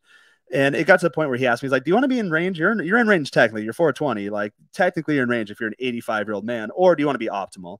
I'm a smart person, so I chose optimal. Normally, I feel best symptom wise, and a lot of times I go on self-reporting symptoms between the 900 to 1100 range. On the high end, like I've popped at like 1150 before, and like probably 1200 on the highest range. But that's not ideal for me because you start getting bloated and when you have high levels of test, again, a portion of it converts to estrogen. So you have to take aromatase inhibitors. There's a debate in the space whether it's good or bad. I prefer to take as few substances as humanly possible. So when I'm leaner, I can drop the aromatase inhibitor. At this point, I didn't know that, but I did drop some of the pudge. I'd go out and drink with my buddies at this point. Same guys that saved me when we were in San Antonio. They became my best friends in Houston during the whole ordeal. And I spent a lot of time with them. On the weekends, I was either with my girlfriend or I was out with the guys. And they were more conservative too. So these guys were all guys that had high school girlfriends that they eventually settled down and married with, like early 20s, mid 20s. These guys had like houses and cars and all that stuff already, and they're still married. So it's a different cultural upbringing than where I'm from. I'm from a conservative area, but it's in a liberal state. So obviously the decline was going to happen quicker where I'm originally from. But I was starting to get my stuff together. Felt pretty good. Had a good social network. Had friends. The money I lost from my business, I was starting to get that back together. The whole reason to move to Texas was to get away from California high cost of living and stack cash fast was my goal. So at some point between then and here, I eventually got recruited to go back and work in California. The previous girlfriend, that relationship ended, although she'd made the drive out to California with me, and then she came and visited me a couple of times. So I think she was contemplating making that move with me, but eventually we decided that would not be the case. So I went to California. I started bulking up, and actually I lied. I was still living in Texas. I went to visit California, I believe, for a job interview. So I was recruited out of Houston back to California, and I was lifting with a buddy here. So I was big in Houston. They called me the bovine. So I was just figuring out my TRT dose. So obviously, anytime when you go from 420 testosterone to, I was probably on the higher end, even maybe even a bit over what the ideal range is, like normal physiological range, probably maybe even more like 1200 type here. So I was a little more bloated, but I also ate a lot. I was trying to put on size because in some of the previous photos where pudgy here, well, I wasn't skinny fat. I was just pudgy. I didn't have any muscle mass. I was drinking every day, not lifting, to the point where here I was lifting a little more. I got skinny for me. I have a bigger build. So for me, after doing the keto, and then I did a bulk. So I was just getting on TRT, started doing the bulk. I remember with this bulk in the future, I'll do an episode where I break down how to measure body fat percentages and then why it's important to introduce the same measuring or test variables and then to do it consistently, especially if you have like 90-day transformation goals. I prefer DEXA scan. There's many ways to do it, but we'll go and look at my DEXA scans and you'll see exactly what I was trying to do. But when I say this, according to the DEXA scan at the time, pre and post bulk, I'd put on, I believe, 15 pounds of lean muscle mass and then 15 pounds of fat. And it's not all body fat because when you cut, it actually comes off quicker than you realize. But when you're running higher carbohydrates, you're eating more. A lot of times, especially for you skinnier guys that are trying to put on lean muscle mass or just mass in general, it's a calorie question. So even for us bigger guys, you have to be in a caloric surplus to put on mass. And at that point, I was living in Houston. The divorce was getting closer to finalization. Had the girlfriend, had the good guy friends, had a good social life, and things were starting to come together for me. And I'm a big advocate of momentum. So I was nowhere near where I wanted to be at this point, but I was moving in the right direction. I was already making these baby steps day by day, getting more into my transformation, learning more. I still did it anonymously. It was my own little struggle that I dealt with personally, but the vision was set in my head of who I was going to become, and God damn it, I was going to do it. So at this point, I put on 15 pounds lean muscle mass and 15 pounds body fat. I do make the clarification that when you cut, and I track everything when I do a cut or bulk. When I cut, I tracked it and actually ended up getting leaner faster than I thought I would. So a lot of that, you guys will hear me use the term slop Slop is just all of the extra, it's the bloat, the extra carbohydrates, the spillover effect, the water under your skin that's an effective diet and a hormone or whatever your regimen is like. So guys that have bulked before know that like you get really big, but a lot of times that's not all lean muscle mass. When you cut, especially, you're like, oh my God, I lost my gains. Well, no, you lost strength because you're not in a caloric surplus anymore. But if you do it correctly, you can actually hold on to your gains. What you're losing is slop. That's all of the extra stuff that's just hanging out in your subcutaneous tissue or underneath your skin.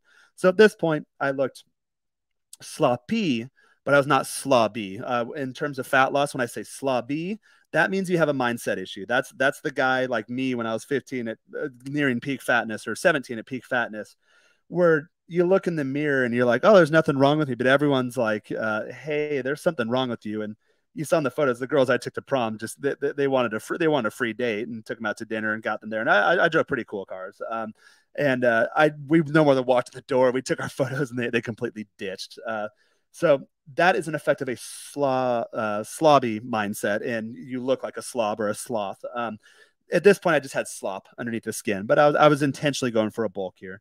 Now I don't do the bulk and cut cycles because I've learned how to maintain to a relative degree year round. Like I'm going into a slight caloric deficit coming into the new year, but really I just go back to maintenance, and within 2 weeks maximum is my goal. I'll have a six pack and I'll be photo ready. So my current baseline standard for myself is that I can deviate, I can have fun, I can go out of town, I can go backpacking or hiking, I can spend a couple of weeks with my family eating cookies and cheesecake and junk food and having a glass of peanut butter whiskey after dinner and be fine. But within 2 weeks, by mid-January, I need to be back to where I'm at. And then for those who are in Rich's private group, the one percenters, we're doing a Nashville meetup first week of February. So by February, I have to be completely jacked because I'm working with guys in that group to get them jacked. And I cannot be outdone. I'm just kidding around, guys. I wish you all the best of luck. So here I was putting on, I was living in Houston, bulking, and I visited California to be recruited for a job. I stayed with a buddy. We went to a gym. He snapped this photo. I probably didn't even realize he was doing it. And just to show that, hey, like, your arms are getting pretty big. You're getting just big.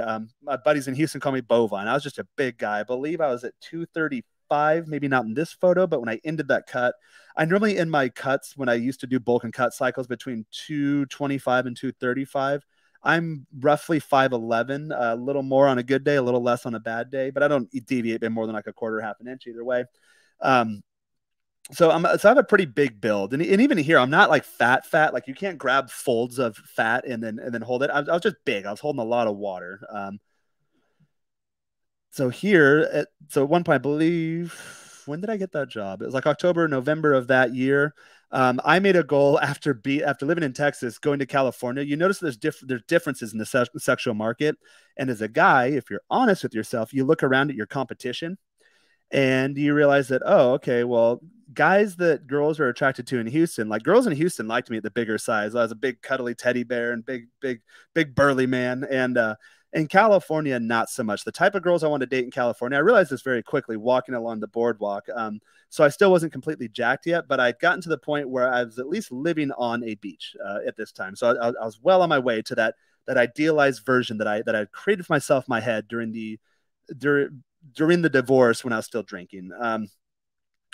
So I realized really quickly going into a new sexual market in California that I need to be on the leaner side, but also it's an outdoorsy type place. And just by nature of my lifestyle changing, because when you live on the beach in a place that has not necessarily perfect weather for everyone, but for me, perfect weather, like on a cold day, it's 72 degrees. On a hot day, it's 77 degrees. If it gets to 82 degrees, then it's hot. Like they call it a heat wave. I was living in San Diego. And then if it gets like 68 degrees at night, it does get cold in some nights, especially if you're inland. But when it gets like 68 degrees, like, oh, burr, it's cold. So you become a weather snob pretty quick. That being said, I spent a lot of time outside. So just by nature of me being outside, I was already going to lose the weight. I didn't do as much eating as in Houston because in Houston, eating is a hobby, and they have very good food. It's the most diverse city in the U.S. in terms of number of countries or cultures represented within the city itself. So there's little China, little Italy, little Tokyo. There's a little neighborhood for every country you can imagine in Houston. And cost of living's cheap comparative to California or the West Coast, and my income was higher. And then the tax burden wasn't as high, obviously, as California.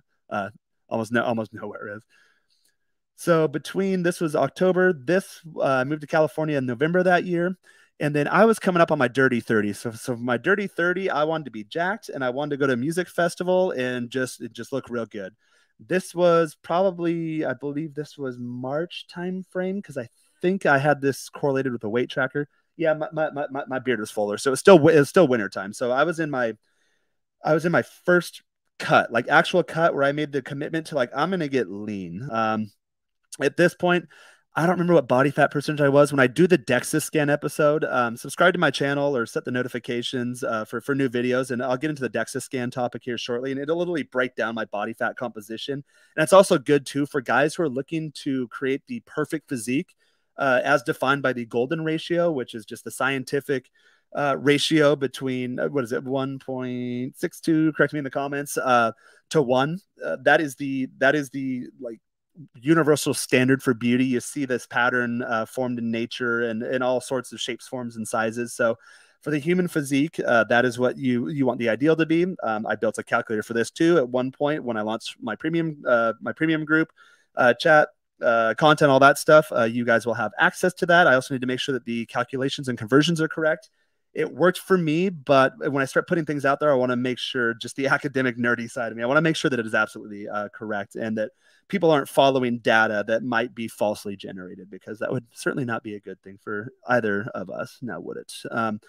So got to California, October in this photo, decided that I'm going to get down to being lean. I went on, oh, who was the guy? He was an Irish guy. His name's Mark McManus, I think. And he has a system called the Total Six Pack Abs System. So I bought that course. His philosophy was to do very, very low volume, and volume in terms of sets and repetitions. When you start programming your training, you absolutely do have to program your training as you're trying to get these things down. Now I'm at the point where I've done it so much that I just know, I intuitively know, walk in the gym and know what needs to be done to achieve the desire I need to achieve. And I don't deviate too much anymore either. So it's not really hard for me to go one way or another. I don't do bulk cut cycles. I'll do a leaner bulk. Again, in effect of me being home for the holidays, I eat just a little more, but I train a lot heavier and harder, and wear long sleeves to the gym so no one can see the pudge underneath or any of that. So at this point, this was about March time frame. I was getting jacked for Coachella. I wanted to go into my dirty 30, feeling pretty good. I made out to California. I was making well into the six figures at the time, lived in an awesome place, drove a sports car. At about this point is when I started dating multiple women. I just made that is the way I decided to do things. Guys that are new to doing that, I wasn't completely honest with them at first, which caused a little more drama and more internal within myself than externally, of trying to manage those relationships and make sure they don't find out about each other. Oh, well, where are you this weekend? Or why weren't you here? What? So I didn't like that stuff eventually. Now I'm very open about it. Anyone who dates me knows that. Actually, my main girls are probably listening, and they're all lovely. Everyone knows that that's how I structure my life.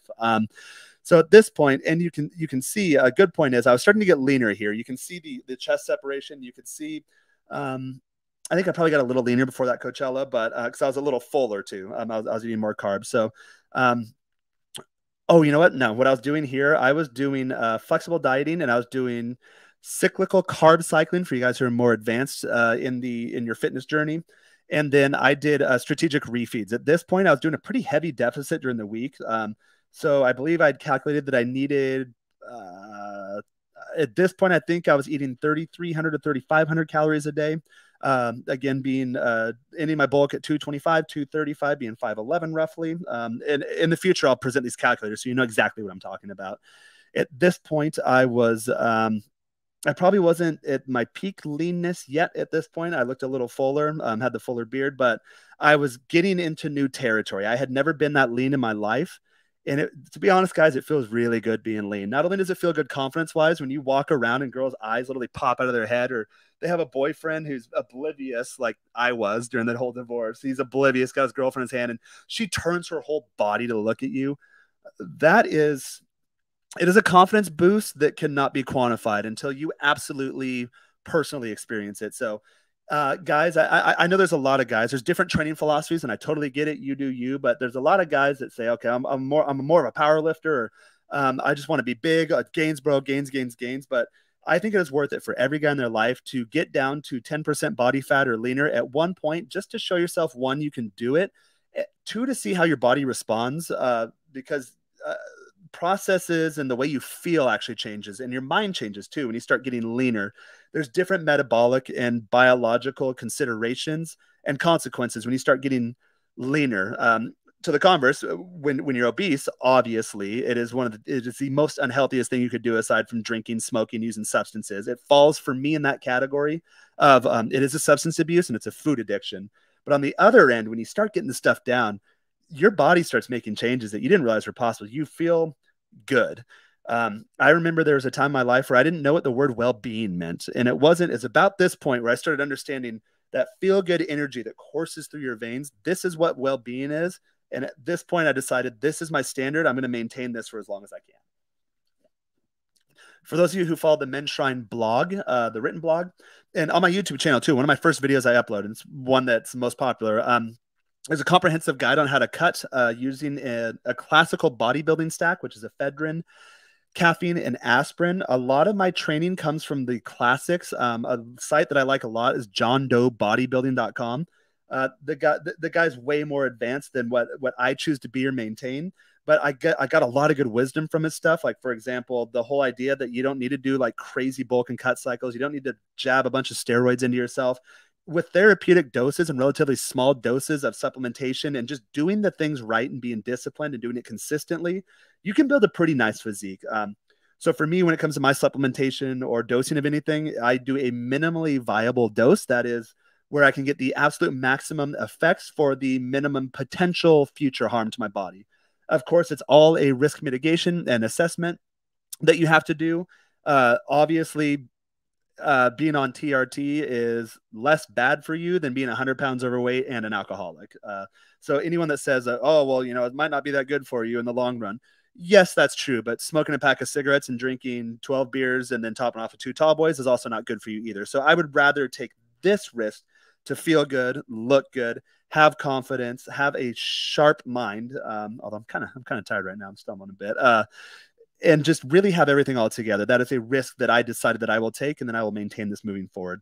So at this point, I did do ephedrine in my cut. I have a comprehensive article on menshrine.com or here on the YouTube channel. If you look in some of the original videos that I posted about a year and a half ago, I break down exactly how to do that.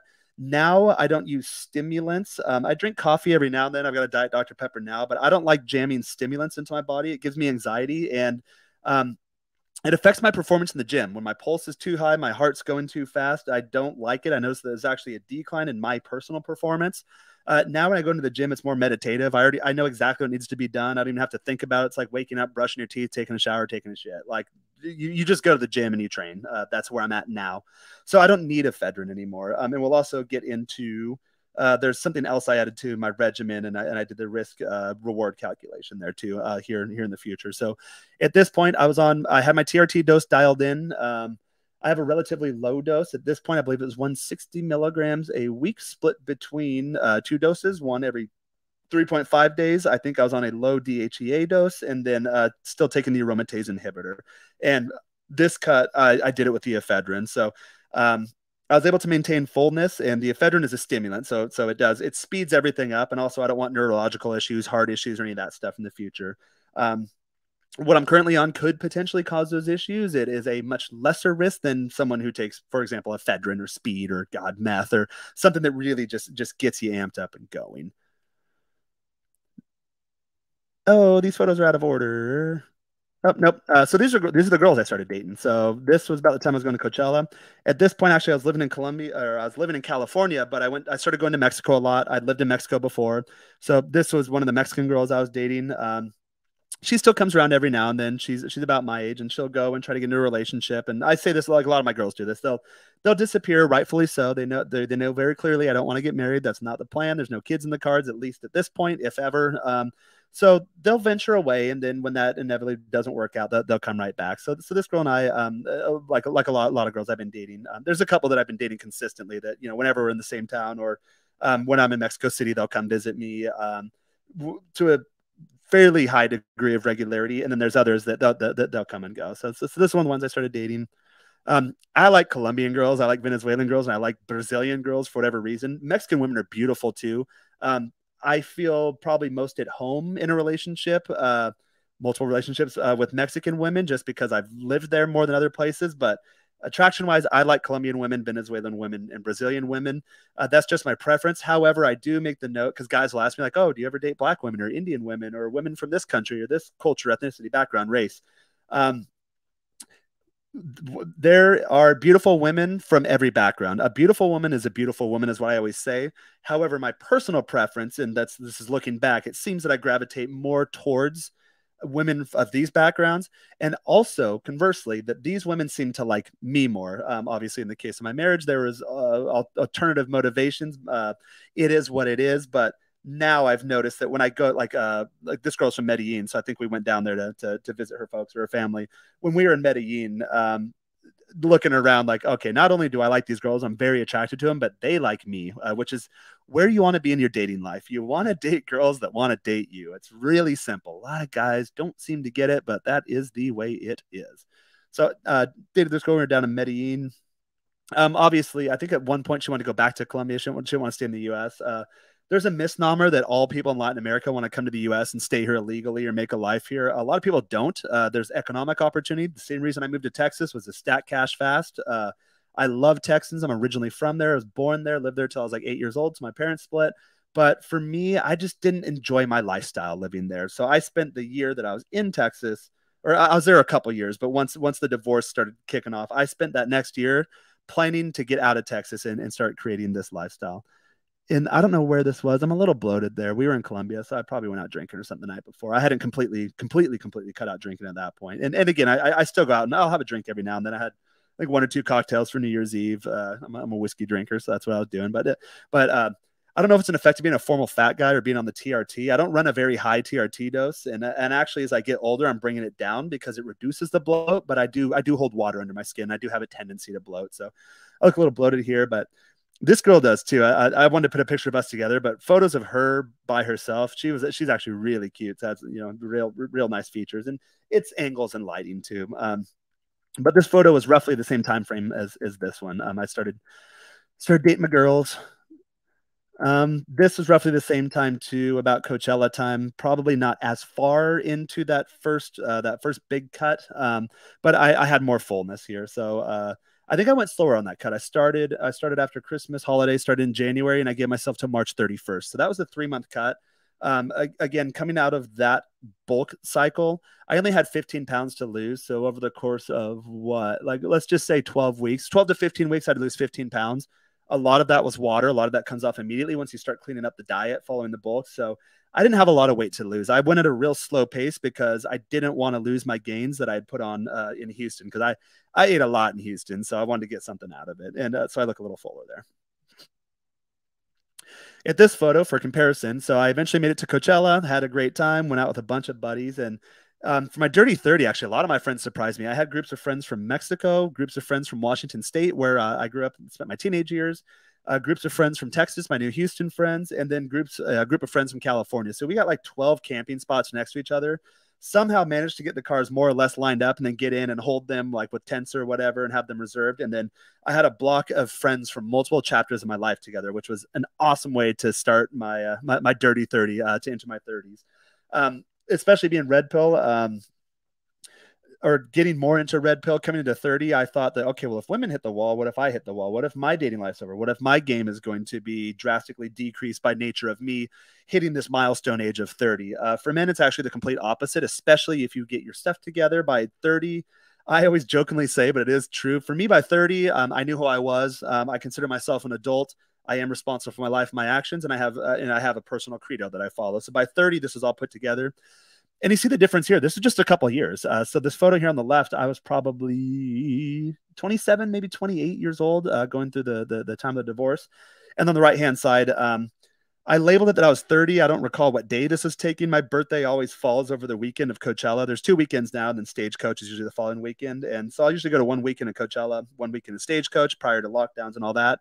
And then more recently, I started just going to Stagecoach. But that's because the demographics started changing.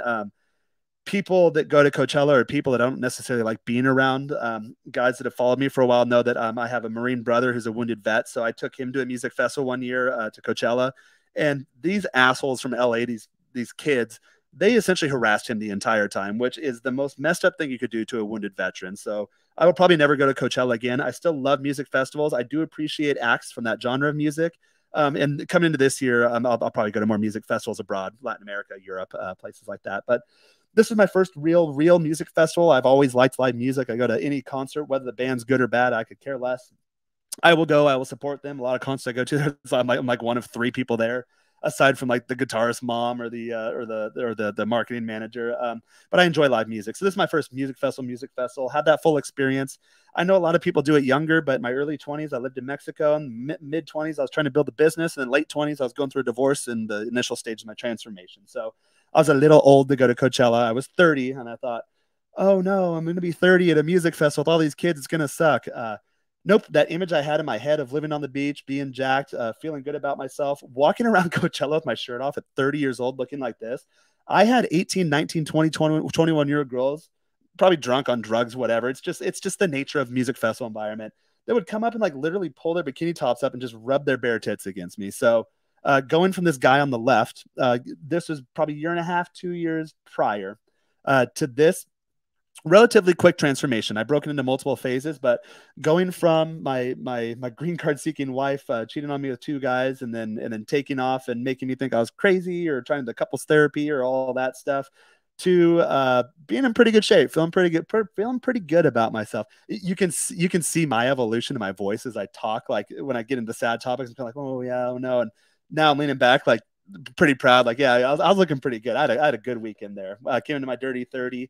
When I go to music festivals, I always set music festival goals, and there's a lot of camping spots. So people that have like adjacent campsites, a lot of girls will ask you, or guys that need like conversation starters, especially if you're in the music festival environment, ask them, what are your music festival goals?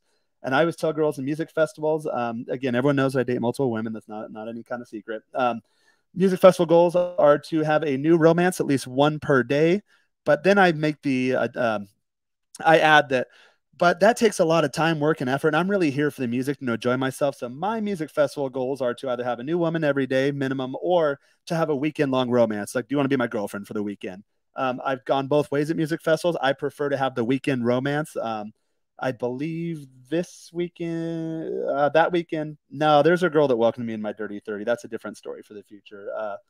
I was actually, no, I'll tell it now. I was sitting on like a little, like one of those big, one of those big wooden wheels that use like spool cable, like on construction sites. It was flipped over for like a power bank at our campsite, like long after the festival had ended. So it's probably like the wee hours in the morning. And oh no, God, I lied again. Coming into midnight, I walked away from the campsite.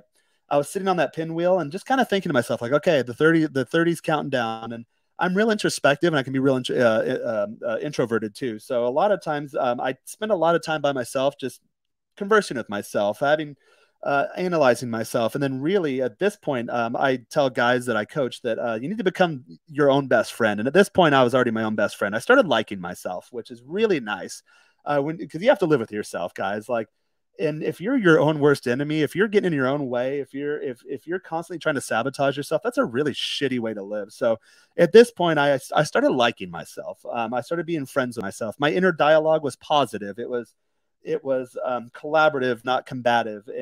And then these things, once you start to internalize that, you start to embody these things, put them out in the external world. So about this time, I was starting to really like myself, and I had a good weekend. So I was sitting on this pinwheel, introspecting. Well, dirty 30s, my dating life will be over, and this girl comes over, and she's like, "Hi," like LA girl, like, "Hi, like, what are you doing?" And I'm like, I'm actually turning 30 here in a couple minutes, just letting it count down. And there are some real cool girls in California. Like, I'm kind of an out there guy when we'll get in like more spiritual topics or things like that. But like, I am a West Coast kid, so like I do buy into some of that stuff, or I've made it a part of myself. So it's like, hey, it'd be really cool. I can't do her accent, but it'd be really cool for your dirty 30. She's like, let's do this. She said, I'm the type of person that I want people to remember me forever. She's like, so let's do this for your dirty 30. Like, I'm not gonna say my name, I'm not gonna do anything, but if you come in my tent, it's like, what, PG, I have party favors for you, and then let's spend the night together. And we will kick off your new decade of life together, and it'll be a story you'll remember forever, which it is because I'm telling the story right now. I've told the story multiple times, and the way I live my life when I'm going through crap moments, in the moment, I'll tell myself, okay, how can I make this a good story? Guys, I know a lot of guys in Rich's group have reached out to me like, how do you tell good stories to girls? How do you become a storyteller? When you're in the moment, you need to be crafting the story. You don't have to have all the details, but look around. Okay, um, this is that, this is over there, and then start making observations, start making little anecdotes, little kind of quirky, witty things. So this girl, like, she was speaking my language. It's like, you know what, let's make a really good story together to kick off your dirty 30 for a night that you'll remember forever. And I do. Never met the girl's name. She was, I don't know, hipster hippie type. I'm not into like the California alternative fashion. She looked like a hot female version of Tom Petty with like the top hat and whatever his get up was. Here's me, probably about the time that I went to that music festival, going in a tanning bed. But the lighting's real good to see like some of the definition, the fullness, separation. Now I maintain myself. I don't have as much fullness, but I usually have more definition. And again, there's reasons for that. So at one point, yeah, these photos got out of order during this cut. So at one point, I think I continued cutting. I tried to get well below 10% doing the ephedrine, so I had more caloric restriction. And I think my macro ratio probably got off. I probably went too low carb to where I was flat. But at this point, I started feeling skinny. There's still good definition, but I didn't like my body at this point. I like being cut up and shredded, but I wanted to maintain some fullness too. So as I continued progressing through this tail end, leading up to where I'm at now in my fitness transformation journey, I had to figure that out. Okay, how do I maintain leanness and fullness? And usually it's like one or the other. It's one of those games that guys play. What do I say? Do you want to be lean, big, or natural? Pick two. So it's one of those things.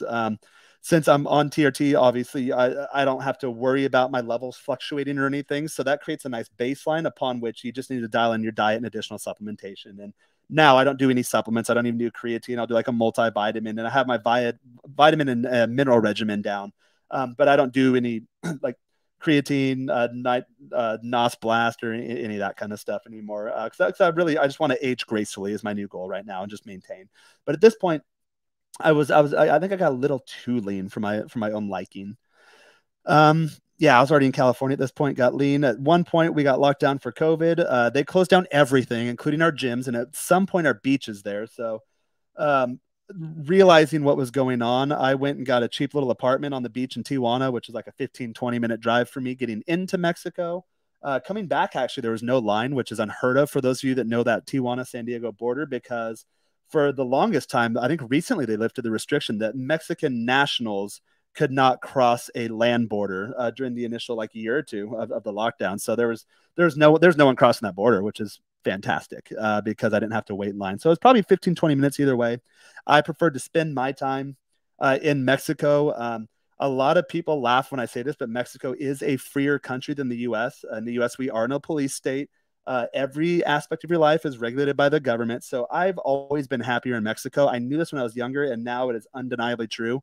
Um, Technically, Mexico still has a socialist president. Technically, they have more, I guess, more federal involvement in people's lives, but the way in which that culture backs up that infrastructure, people just kind of leave you alone. Like, yeah, you'll come across a corrupt cop every now and then. I hear stories from gringo travelers all the time. I've never had those situations. I've had interactions with Mexican police, and but they've always been super cool. Even when I was younger, I've never even had to pay a bribe in Mexico. The only bribe I paid in Latin America was Costa Rica, which is like one of the more democratic, I guess, more first world leaning, or at least they think they're first world, and they charge European prices actually. In Costa Rica, that's the only place I actually had to pay a bribe, and that's just and it took some convincing.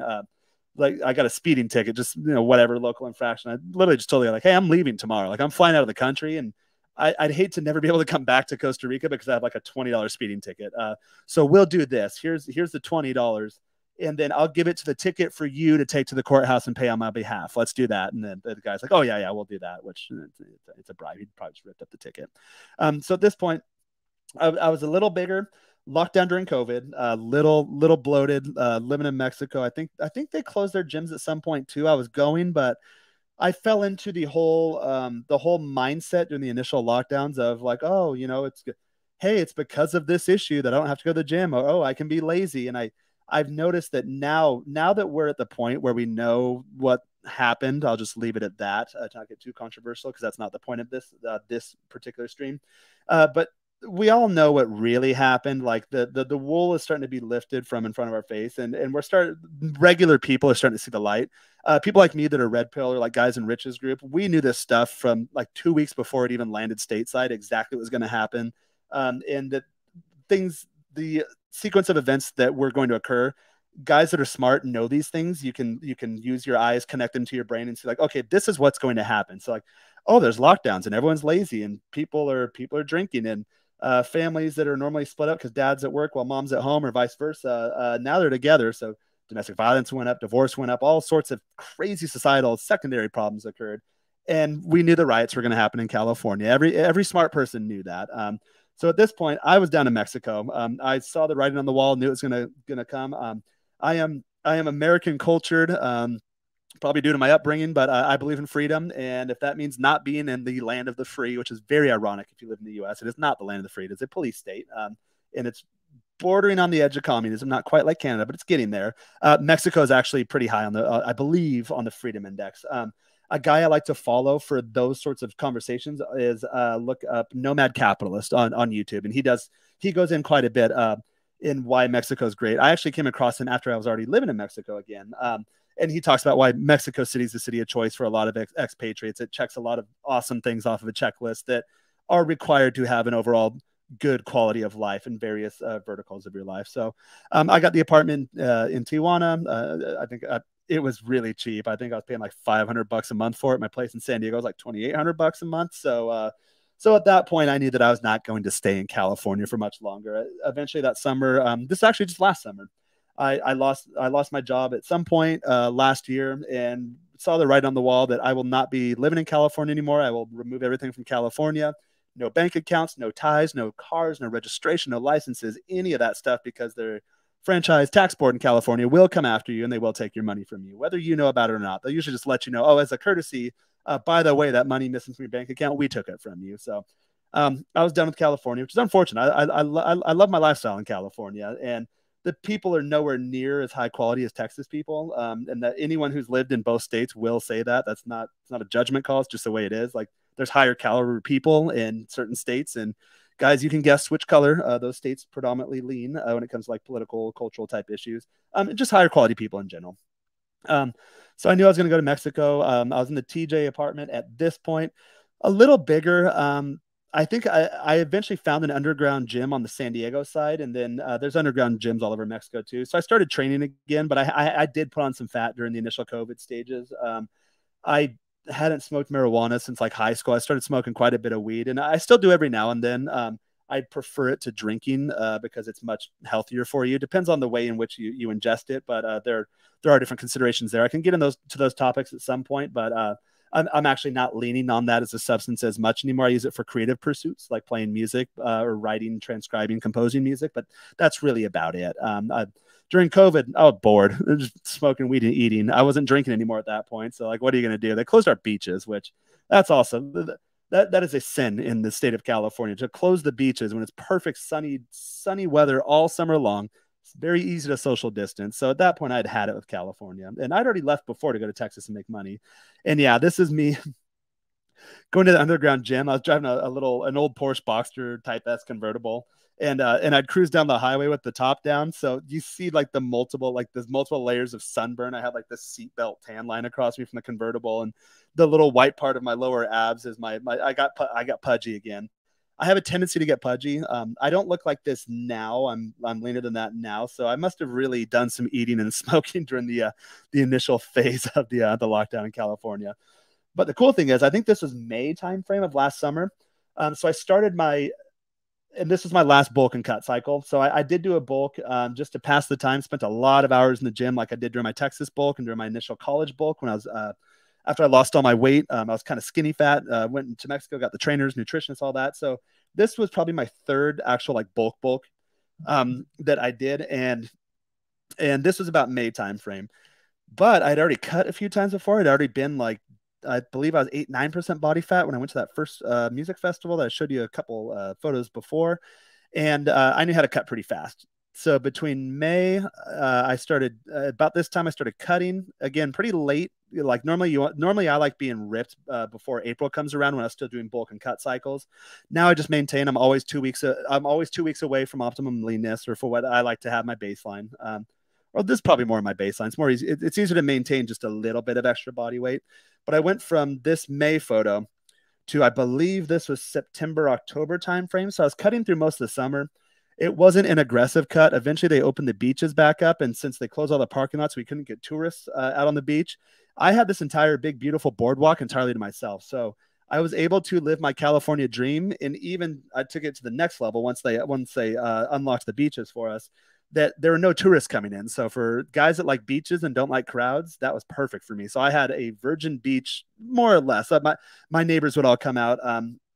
A lot of these houses in the background, they're longer term vacation rentals. And during the initial stages of COVID, people didn't really know what to expect. Everyone got kind of scared to travel. No one was making any really big life decisions or moves or indulging in any luxuries like travel to San Diego, for example. So a lot of these houses were vacant, and at times the homeowners or property owners would come and check them out. Most of them are managed by like rental property companies or like actual like legit real estate companies. But there'd be people that would come out, but there wasn't a lot of population. It was me and just a handful of neighbors that were longer term tenants. I believe, if I'm not mistaken, the zoning there, it was something like for every X amount of units that you're Airbnb, and there had to be like at least a like actual longer term leaseholder. So I fell into one of those. There was like me and maybe two other neighbors in my building. And that's probably about the same for all the other buildings and little beach houses around here. So not a lot of people. I had a good time. I went out with one of my neighbors. Another girl I started dating on the regular, Venezuelan girl. Again, I like Colombians, Venezuelans, can't help it. She told me that, oh, I'm a photographer by trade, but obviously she wasn't working. She wasn't doing wedding photos or any of that kind of stuff. So one day, I think we were guys that watched my Tinder to Instagram breakdown of the inbound lead generation funnel. You'll see that I went in and showed you like the actual like the 300 photos, including the B-roll of this photo session. But this is my first photo session. So about this time, I rented out an extra bedroom to a Southern California surfer kid, and hanging out with him over the summer. He was a drinker. I was a smoker, but I'd smoke and I was playing guitar again. I'd smoke and play guitar and come back, and I'd have one of my girls, this neighborhood girl I spent quite a bit of time with. We'd come over and hang out, and I'd overhear him. And this guy had game. Like, he would bring in parades of chicks. He would have girls during COVID drive out from ASU just to spend the weekend with him because they wanted to like get a surf from like a legit surf. So he taught me about the Instagram branding and creating an image for yourself, getting your certain angles right, lighting right, and really you have to pick a category. And I think he had this conversation. He's like, "Are you gonna be a Texas cowboy? You're gonna be a California surfer boy?" He's like, "Bro, you're not coordinated. You used to be fat. Like, you can't surf. Do you want to be a bodybuilder? Do you want to be a fitness model? Like, what is your shtick? What is your angle? What is your image?" So at this time, like, well, I live on the beach. I'm in California. I'm tan. I'm in pretty good shape. I'll just go for that. Now, this was about a year. This was like September, October of last year, or not 2021, 2020. So it got to the point where I was like, okay, well, how do I want to cultivate my image? And then really, again, in my red pill transformation, you start getting to different levels. I eventually got to the point like, you know what? I like myself for who I am. I like playing guitar. I'm kind of a nerd. I write all the time. I do a lot of creative pursuits. I geek out about a lot of things, but I like the gym. I like the ladies, and I like traveling. So, and I like to eat, and I'm a pretty good cook too. Cause guys that follow my personal Instagram, again, at Jaren Scott, JarenScott, that is at on Instagram, Jaren, JarenScott, one word. You can look at my stories and see the type of stuff I make. I like junk food, but I like making healthy versions of junk food. And there's ways you can go about this. And as you get into your fitness and food evolution, you start learning just trick after trick after trick. And there's no one single thing. There's no magic bullet. Like, I'm going to take this pill and just instantly be jacked and lean and fit and happy and fun and free. There are very little habits, micro habits that you have to bring into your life, and on the same time, kick the bad habits out. So this is a culmination of that effort. I was eating pretty lean. They had opened up our beaches, and I had a virgin beach all summer in San Diego with a Venezuelan neighbor, amongst others. This one, I don't like this angle as much. You can see some of the loose skin in my flanks, which that's I'm actually I'm going to like a treatment, like a beauty, like one of those beauty spas or whatever that like famous people go to, or like models or whatever. They have all sorts of like foo type treatments, but I'm trying to get this flaccid skin taken care of because when I retain water, it's retained in the flanks, and then when I lose the weight, it's like literally just like the thin skin you have on your forearm. It's just that hanging on my backside. So I'm working on now getting that all tightened up. So you can kind of see that there. This isn't my favorite photo, but it shows from the angle and the lighting that I had for the first time in my life I had deep cuts in my abs. Actually, in the Coachella photo I did, but I think my abs were blockier.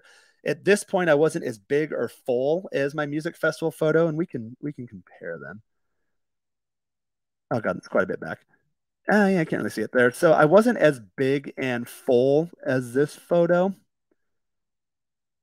but I had more definition here. And at this point, I believe I'd actually taken my testosterone. So before, maybe I was at higher. I was at like, no, I was always at 160 milligrams. So I started dropping the aromatase inhibitor because I was leaner. And then at this point, I was able to get I started doing HGH, like more of an anti-aging regimen. Those guys that know dosing. I'm not a doctor, so I'm not going to give dosing prescriptions or anything like that. You need to get this stuff checked out before you make these decisions to put hormones or exogenous sources of hormones in your body.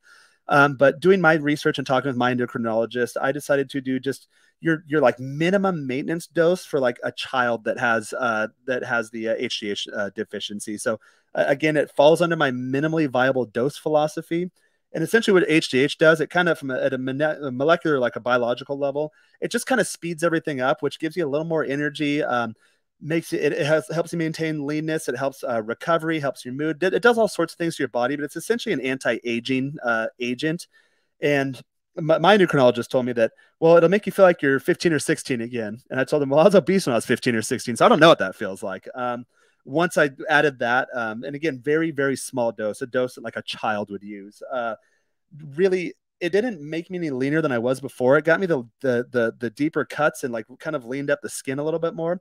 But what it did was made it easier to maintain. And that is my goal now, is just to maintain this baseline moving forward. I don't do super heavy lifting anymore. I don't do bulk and cut cycles. I don't go anything out of physiological, medically supervised doses for any exogenous hormone sources.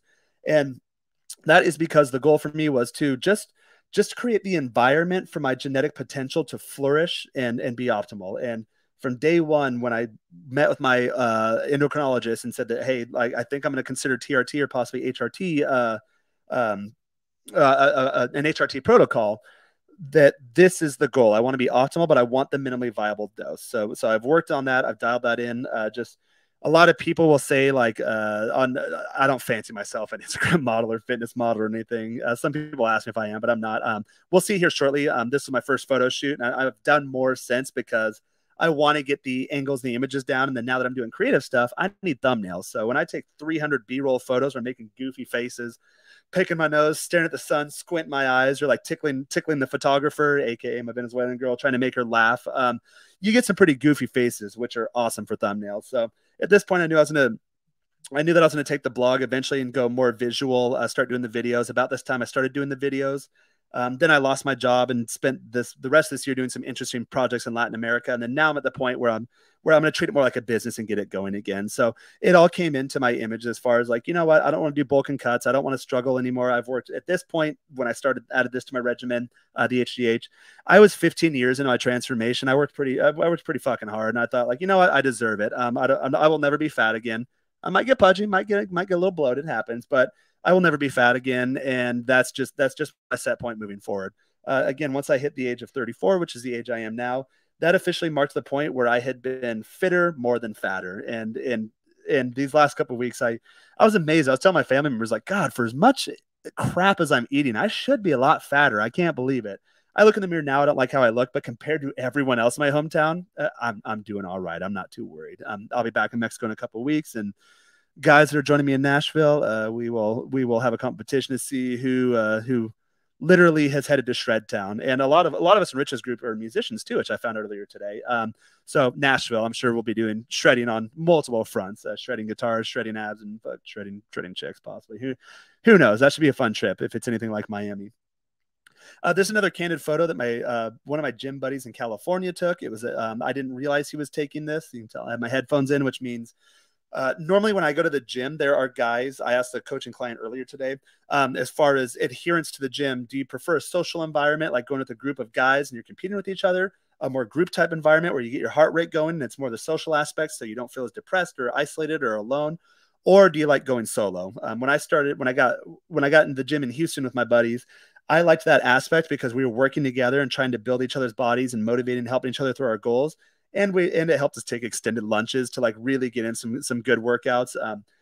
I was going through a bulk. So, for example, when a guy put up a certain number, then all of a sudden I'd run over, like, well, I'm the bovine. I'm stronger than this guy. So I immediately surpassed his number, which a week prior, I didn't think I would be able to hit that point. So that helps you in that aspect. But now I like to go to the gym by myself. I don't like distractions.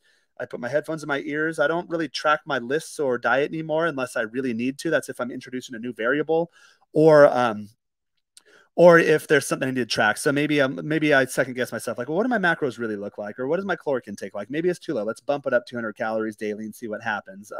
So I'll track for that. But at this point, I already had it dialed in. I knew my diet, knew how my body worked. I combined multiple advanced techniques for my diet and my training regimen, things that are kind of unorthodox, and then many things that more advanced guys do, but they don't do all of them necessarily at once. So again, the way I look at my philosophy, I'll venture out and get new ideas from things outside of my realm or my niche, and then bring them in. A good answer is I've got naturally big thighs. I think it's an effect of carrying all that damn extra body weight around for so long. So I do pretty light leg workouts, but I do high volume, high time under tension and low rest. And then immediately after, I go on a pedal bike, which just completely shreds up my glutes and my legs. So at this time, I think this is probably one of those fancy Southern California gyms where like Instagram butt models go and take photos. I know because I started dating those girls at one point because I started looking like this. And guys that look like this are the types of girls that post butt pics on Instagram and get a ton of followers, way more than I'll ever hope to get. If you're not following me on Instagram, be sure to follow me, by the way, at Jaron Scott, JarenScott. Again, Instagram at Jaron Scott, JarenScott for my audio only podcast listeners. But the girls that guys swoon over or after on Instagram, they typically date guys that look like this. And that's me stepping outside of myself and saying that at this point, I realized, okay, I'm there. About this point, it was probably about this time last year, during the probably same couple of weeks. I got to the point internally where I was like, you know what, I'm done. I like how my body looks. I changed my goals. Like, you know, there's really no more progress I need to make. Like, obviously, I want to dial stuff in. Like, you'll see here in my arm, I like developing my brachialis. So, like, I'll find little muscle groups. Like, ooh, maybe if I focus on that, like really little teeny tiny muscle, it'll add a little more depth or dimension to my definition. So I'll have little nits and tricks like that I'll be working on. But in terms of like, I want to weigh this much and have this percent body fat, I've got that dialed in. It's really just an effect of not straying too far away from baseline when I take time out of the gym or when I'm having fun. So at this point, I was pretty happy with myself. I changed my goal now, getting older, is to age gracefully. That's it. Remember I said that I was skinny fat for a point in my life, and the goal is like, oh, don't be obese again. Well, that's a pretty lame goal. Like, if you set low goals for yourself, like, oh, just don't be fat. Well, okay, I'm not fat, but I'm not fit either. I was going to the gym, just spinning my wheels for years and years. So I wasn't tracking anything. I didn't know what was going in my mouth. I didn't know what I was doing. There's no rhyme or reason. I didn't have clearly defined goals or micro goals or sub goals to track my progress to get to that point. At this point, I was at the tail end of that process. I'm like, you know what? I know what I'm doing for my body, for my physique, for my lifestyle, and I can do it consistently. And in fact, when I don't go to the gym, I'm miserable. I am not a fun person to be around when I'm not working out daily. I'll take breaks on the weekend, but I have active rest days. So if I'm out at the gym on Saturday, I'll go for a hike or a bike ride or a stroll on the beach or something like that. I'm always doing something active every single day, minimum 20 minutes. My workouts are really brief now. They're 20-minute minimum, and they are 40-minute maximum. I'm in and I'm out. It is quick and easy. The extra 20 minutes, I've hired guys in Rich's group to help me with my time management, with financial planning, with all sorts of different things. And there's an activity that one of them and I did is planning your perfect day and being accountable for your time. So I block my day into blocks. It could be like 4 hours of time, 3 hours, 2 hours, 1 hour, 45 minutes, half an hour, 15 minutes. 15 minutes is the smallest block. 4 hours is the largest block. And and then I get all the things, all the necessities done first thing in the morning. I wake up when the sun comes up, the birds are chirping, I'm up along with them. I've got a nice musical ear, so when the birds are singing, I'm up. I want to see them. I want to see the sun come over the horizon. Have my cup of coffee. Although I don't do too much caffeine anymore, so I'll do like a decaf or a half calf. I want to stay away from stimulants, although my throat's dry, so I need my Diet Dr. Pepper, which does have caffeine. And I start my day that way. I do all the necessities within the first 4 hours. I can break them into sub tasks. So the main block is a 4 hour block. I can break them into sub tasks: 3 hours, 2 hours, 1 hour, again, 45, 30 minutes, 15 minutes. Guys that are hiring me to do some coaching stuff will get into this, like perfect day planning, how to manage your time. This is a system that I use that works for me. However, I have tried different systems. So really in our initial assessment, our discovery phase, we'll go through and see what's going to work best for you. And just like I did with my endocrinologist, we'll probably have to try a couple things around. And eventually I use the term dial it in. Once you're dialed in, at this point, I locked it in, which is that I think this should be the goal for everyone. Again, not to look like this. Your body's going to look different. There are genetic differences, environmental differences, all sorts of differences. But to the point where mentally you are happy with how you look, you feel good, you have well-being, you're running relatively low risk to maintain it. And it's just a part of who you are as a human being. When you remove the gym from me, again, I'm not a happy camper. These photos got a bit out of order, but at least they're in order by age. So this, I was pretty lean. I think that was probably about the day where I did that initial photo shoot on the beach with the Venezuelan.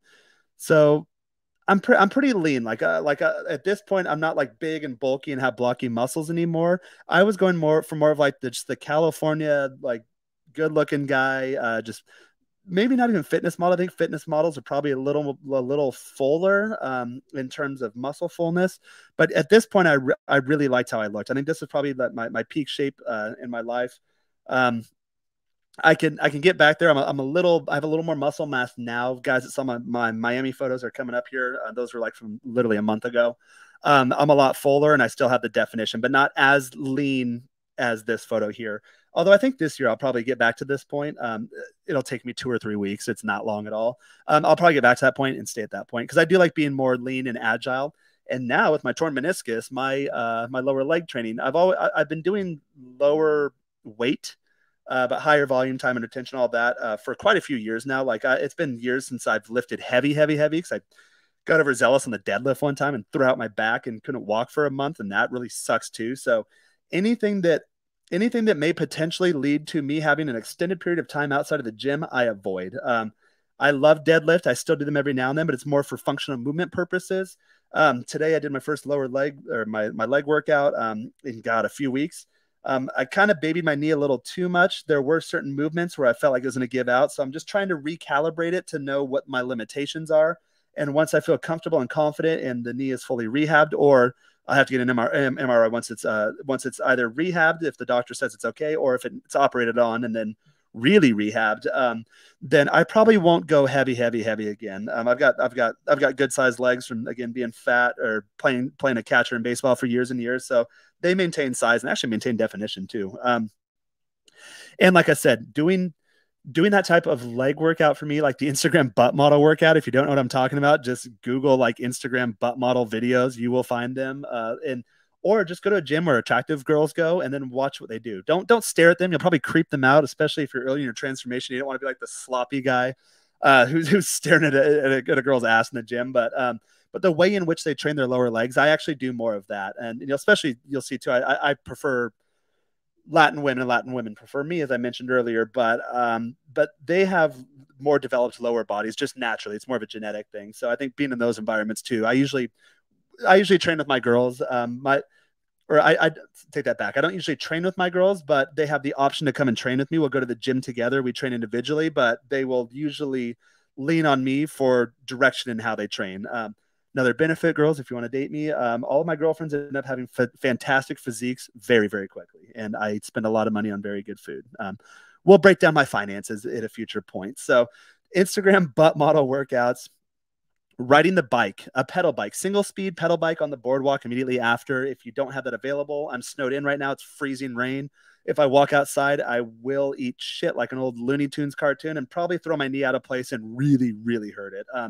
So I'm doing a stationary bike, low intensity, steady state cardio is my preference. I've done HIIT type training before, which is high intensity um, interval training, but for me, I prefer the low intensity steady state because it gives me time for mental activities too. Like today, I was shopping around for a new song that I want to transcribe. Immediately after this, I'll smoke a little bit tonight. I haven't eaten since this morning, so I'll smoke a little bit and then I'll start transcribing a new song because I have a music project. Actually, I'm going to kick off, and I will announce that here very shortly within this week. So you'll see here Instagram butt model workout, high volume, a high amount of time under tension, low rest time. So usually I spend like 40 seconds or so time under tension in like the 12 to 15 rep range.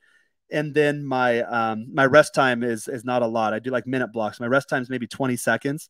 At first, it might not be as easy. So I started off with this training regimen of lowering the weight a bit, staying in the 12 to 15 rep range, doing less time under tension, just kind of hammering them out. So if I can hammer them out in like 15, 20 seconds, it's not recommended for hypertrophy type training. I don't recall the exact ranges. Again, I know it works for me personally.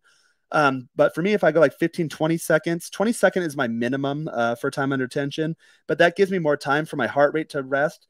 I'm really big on having a low resting heart rate too. So like when I had COVID a couple of weeks ago, they gave me like my sister's a nurse. She's such a sweetheart.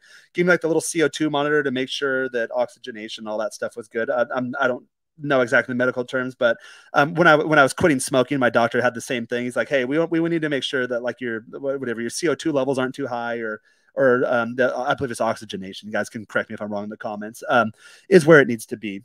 So I like to measure the time between where I hit my maximum heart rate and the time in which it takes to go back to a resting heart rate.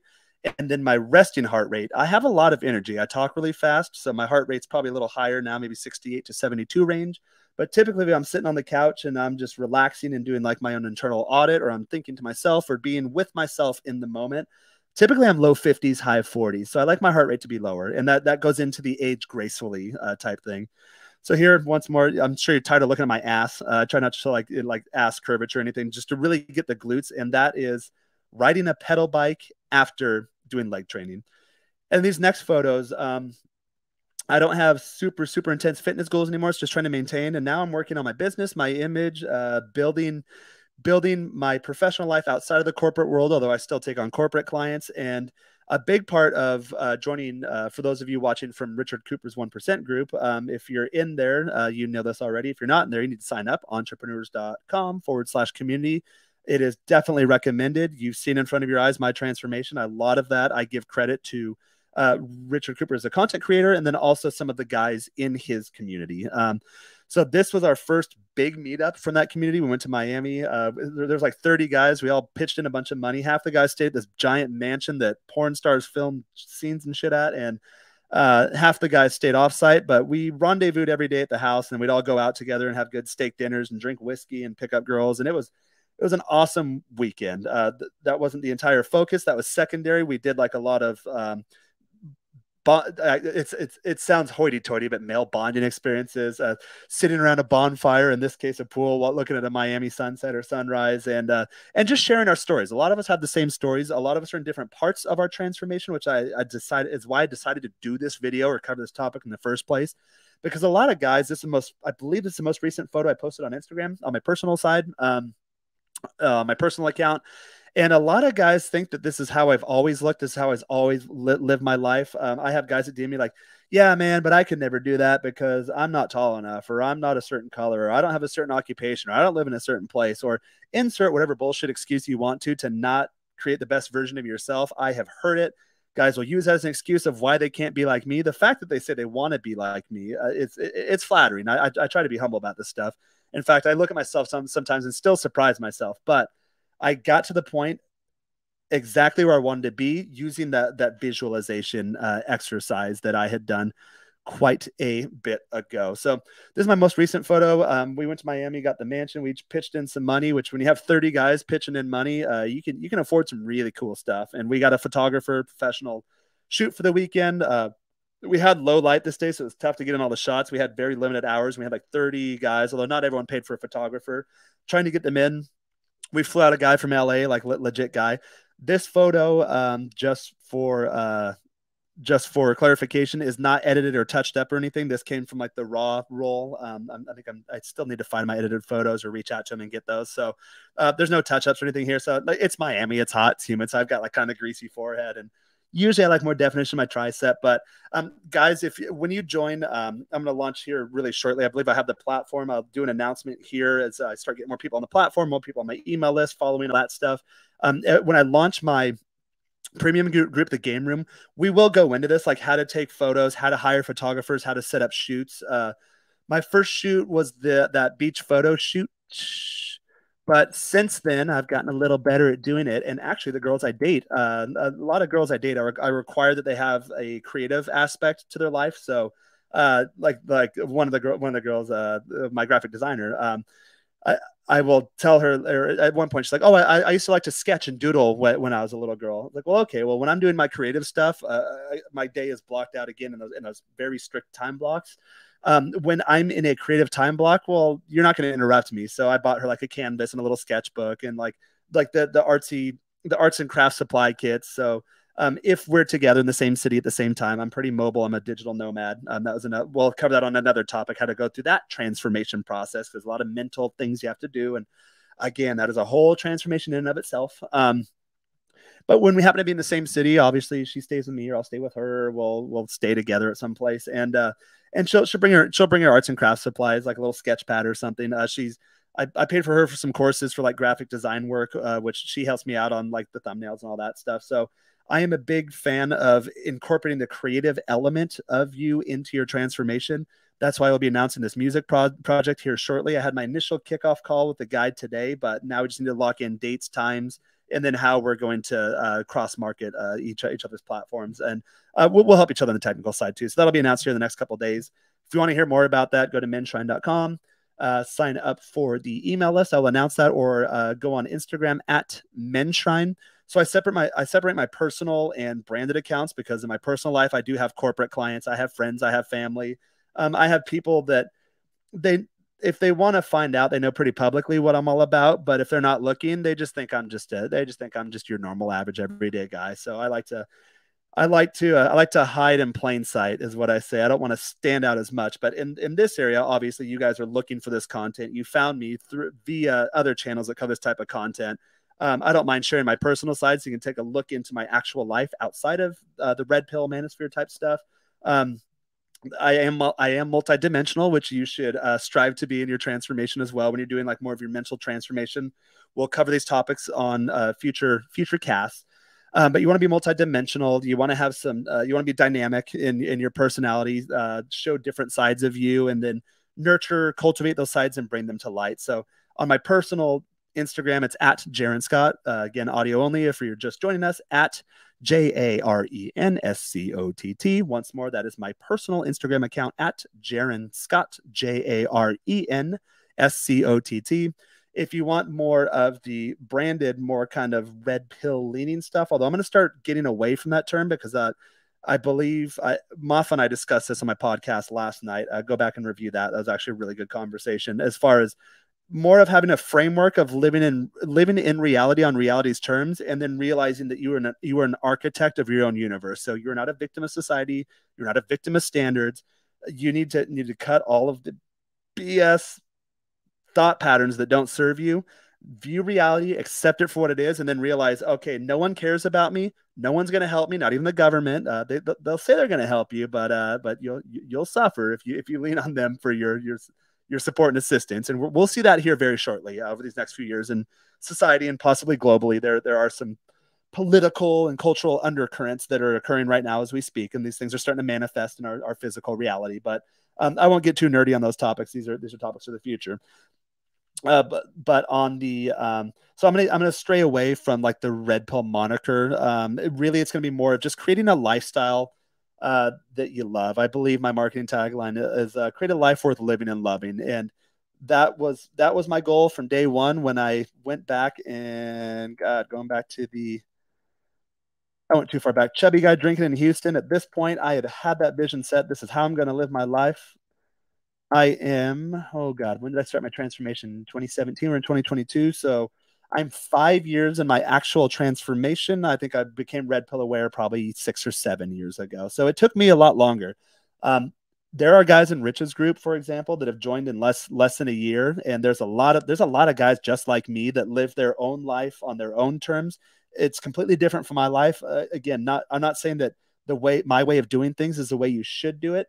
I want to share with you the mental mindset shift and then the framework for how to go about doing this. And that's what I really want to get across. So you don't have to live like me. You don't have to live in Latin America, date multiple women, do bike rides at the sunset, play guitar in a 500-year-old city park. Best park in the world is actually in Mexico City, 8 times bigger than Central Park, 500-year-old Spanish castle, a bunch of cool monuments, statues, 300 museums within a few kilometer radius. I love my lifestyle, but that's not for everyone. My coaching clients will tell me that their idealized version of who they are, who they really are, but who they currently, when they look in the mirror, they currently don't match up with who they are in their head. When they describe their perfect lifestyle, their perfect day, they do their dreams analysis and start documenting their goals and really putting down tangible SMART, which is smart, measurable, attainable. Oh God, I forgot the acronym. Yeah, guys, correct me in the comments there. But so SMART goals, realistic is the R, and then T is time. You have to have a time to track the goals. So it's smart, measurable, attainable, realistic, and time. When you start setting your SMART goals, you have these images in your head. I won't share my goals now because I like to kick ass in silence, and then when people notice, I'll be like, oh yeah, here's how I did that. So that's just the way I go about things. I don't want to broadcast what I'm doing. I'll broadcast what I'm doing at the business because you guys are going to see that, and then things that are coming up here shortly, the premium community, premium content, and then I have my coaching offer at Menshrine.com. I can do video sponsored requests for those who don't want to spend as much, but maybe want me to go as in depth, if not more, into the topic. Just I'll be sharing it with people. And if there's any problem with the price point, I'm still looking to put out more content. So you can DM me too if it's an interesting enough topic, or you want to come on and collaborate. We can definitely do that as well. So go through Menshrine for that, or my personal account. You can too, but I'll kick you over to the Menshrine at some point. Just to make sure I keep my personal life and then my brand separate, because with those of you who know the state of current big tech companies, who knows, my branded account could go at any point, and hopefully they don't take my personal account with it because I don't post anything controversial there. It's just a glimpse of me traveling, having fun, loving life, playing guitar, and just meeting interesting people. This is another one from Miami. Yeah, I'm not. Yeah, I don't look as full there. I think that weekend we were pretty active. I didn't do a lot of eating, so I think I lost some muscle fullness just due to the lack of calories and carbs at that point. But we were in Miami, lots of Latins, lots of cigars. One of the guys in Rich's groups, or Rich's 1% group, he's not a photographer. Take that back. He is a photographer, but that's not his full-time daytime job. He wasn't the professional photographer. We flew out from LA. And in my opinion, he did a very good job. I think it's comparable, if not better. And not to knock the guy that flew out from LA, but we had very limited lighting conditions, and we had a lot of guys to get through a lot of different shoots and setups in a very little amount of time. So we were all kind of rushed. This was one of the last nights there. I think I was in the pool. I always tell guys, take candid shots. You get some of the best shots when you don't know you're having photos being taken of you. And as lame as it might sound, get your guy friends in the habit, especially if you guys are in this journey together of building your Instagram together, getting more quality images of you, or just understanding what your body looks like. Like, I have pretty broad shoulders and like the V taper now, so I can't like look at my back and see what it looks like. So seeing this picture, I was like, oh, okay. Like, well, I like the width of my rear delts and my shoulder span, and then how the back comes down. So this was a candid photo. I recommend guys do that. You'll see more with my Instagram. I'm getting more into more photography. I've done a few photo shoots now, and I've got a ton more photos in the backlog I have to polish and edit and get posted out there. So I've got enough backlog content for a while. Same with like guitar videos. I'll post the guitar reel videos and then realize like, well, I recorded that like 3 months ago. I'm considerably better now in reality as I am in the video I posted from 3 months ago that I just happened to post today. So there's a bit of a buffer between the backlog because I'm getting in the habit professionally treating this as a business and building my brand of creating more and more content. So when you come into my premium group or you do my coaching services, if that's what you do, I've had content creators reach out to me too that they're at the point I was a couple of years ago, maybe where I was stuck, that just putting myself out there and just going for it. A lot of guys are stuck at that point. So if you're at that point in your transition, reach out. I have no problem. We can do a consult, and if you want to collaborate, I'll share workflows and all that stuff too. I am a digital marketer by trade. I got pretty high up pretty fast in my career. And now this whole last year, I've just been doing little projects, low paid projects, because I'm a minimalist. So I have like no expenses, and I live in countries that are way cheap to live in for a maximum quality of lifestyle. But this year I'm looking to change that. I'll take on more and more kind of higher ticket clients as I start improving or realizing my own self-worth professionally and getting up there. But now's a good time to get in if you want to get my attention. I'm trying to get this stuff going. So I'm in the nascent phase. I'm right in the front end of that exponential growth curve that people start to experience. So you can still get me. I still have some time, not a lot of time. My calendar's filling up fast. So be sure to go to Menshrine.com if you want coaching services, or the sponsored video request. And really, we'll do exactly that. We'll take an assessment of where you are at the beginning. This is just another photo. A lot of these are kind of polished up. Not this one, but a lot of like these ones they were set to be taken like with a DSLR camera for the purpose of being edited at some point and then presented on Instagram or with marketing collateral for my Menshrine brand or my creative brands. This is just a dirty mirror selfie. I don't even recognize the background. I don't think that's my house. At some point, I'd probably just walked in some dudes or probably one of my neighbors places with my shirt off. I'm like, oh, dang, abs look pretty good today. This one, I believe, is fairly recent. I think it was right before the Miami trip, which was mid-November. So probably like first week or two in November. I was like, oh, well, this is what I look like on any given day. So this is my ideal for my body, just like where I like to have my set point. Again, that's maintaining pretty easy diet to follow. I do leaner during the week. I do carb refeeds when I need them if I'm feeling a little flat, but I manage a pretty heavy deficit.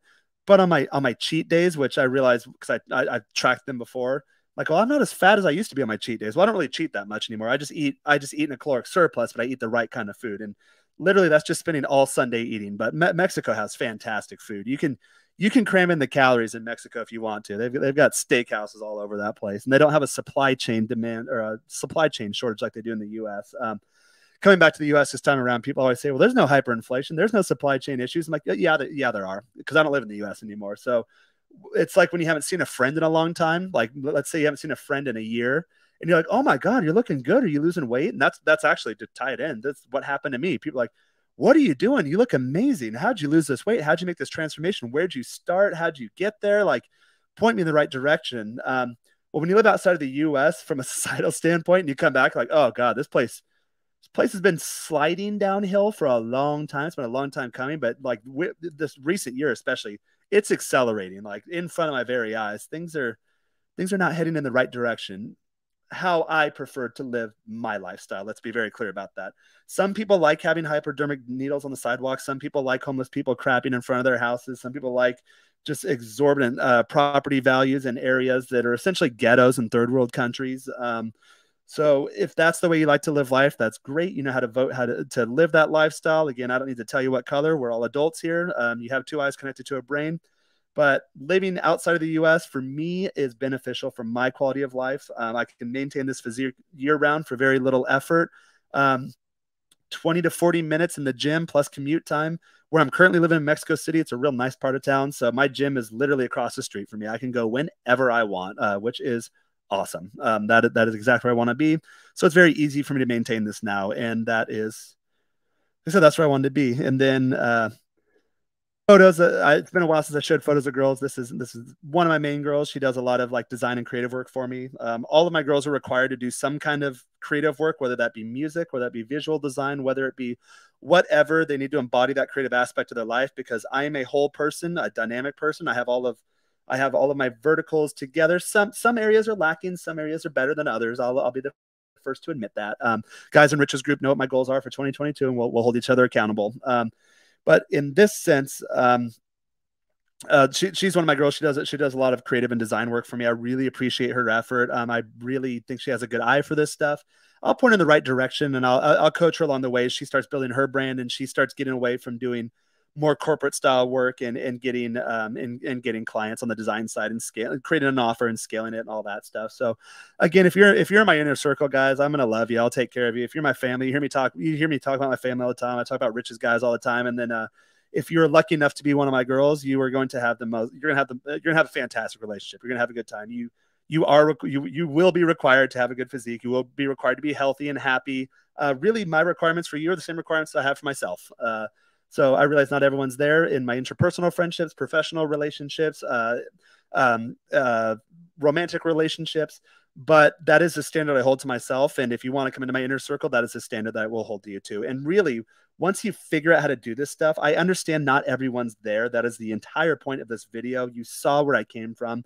If you're at any point in the journey, I will be your friend. I'll reach out to you. I'll help you. I'll give you all the tools and resources I can to help you get to where you want to be as per your definition for yourself. Now, if you say that, oh, I want to be a heroin addict and live in a van down by the river, rip Chris Farley, then we're going to have a problem here. One, I'll probably recommend you get like some actual medical treatment because you're too far gone to even be having these talks. But I'll still be your friend. I'll still be kind to you. I won't let you necessarily into my inner circle, but you can get there as you make this, as you go through this process too. But as long as you're moving forward, I'm completely fine with you. So, God, I've gotten really tangential tonight, but this is something I've been sitting on for a long time in terms of me wanting to share with people, and I didn't know how to go about it. And then finally today, uh, I spent all day on calls, sales calls, coaching calls, and then some creative kickoff calls for some creative collaboration side projects that I'll incorporate here on my channel. So I came up against the wall pretty fast. Like, oh no, I have like an hour before my live stream. What am I going to do? So I put this folder together a while ago. So this is one of my girls. You'll see here in the photos, like body language as compared to my wife, where she looked kind of annoyed with me, or my ex-wife looking annoyed with me. We have a good time together. And then this girl's got a good visualize. So she manages all the photographers and all the editing and all that stuff, and really helps me out. And then that's why I always tell guys, have your girls take your photos for you. And again, for those of you who may be joining, I won't go through the whole story again, but as I start wrapping it up, I'll just click through these photos. Me as a baby, a little normal guy, got real big, decided not to be big anymore, went to the gym.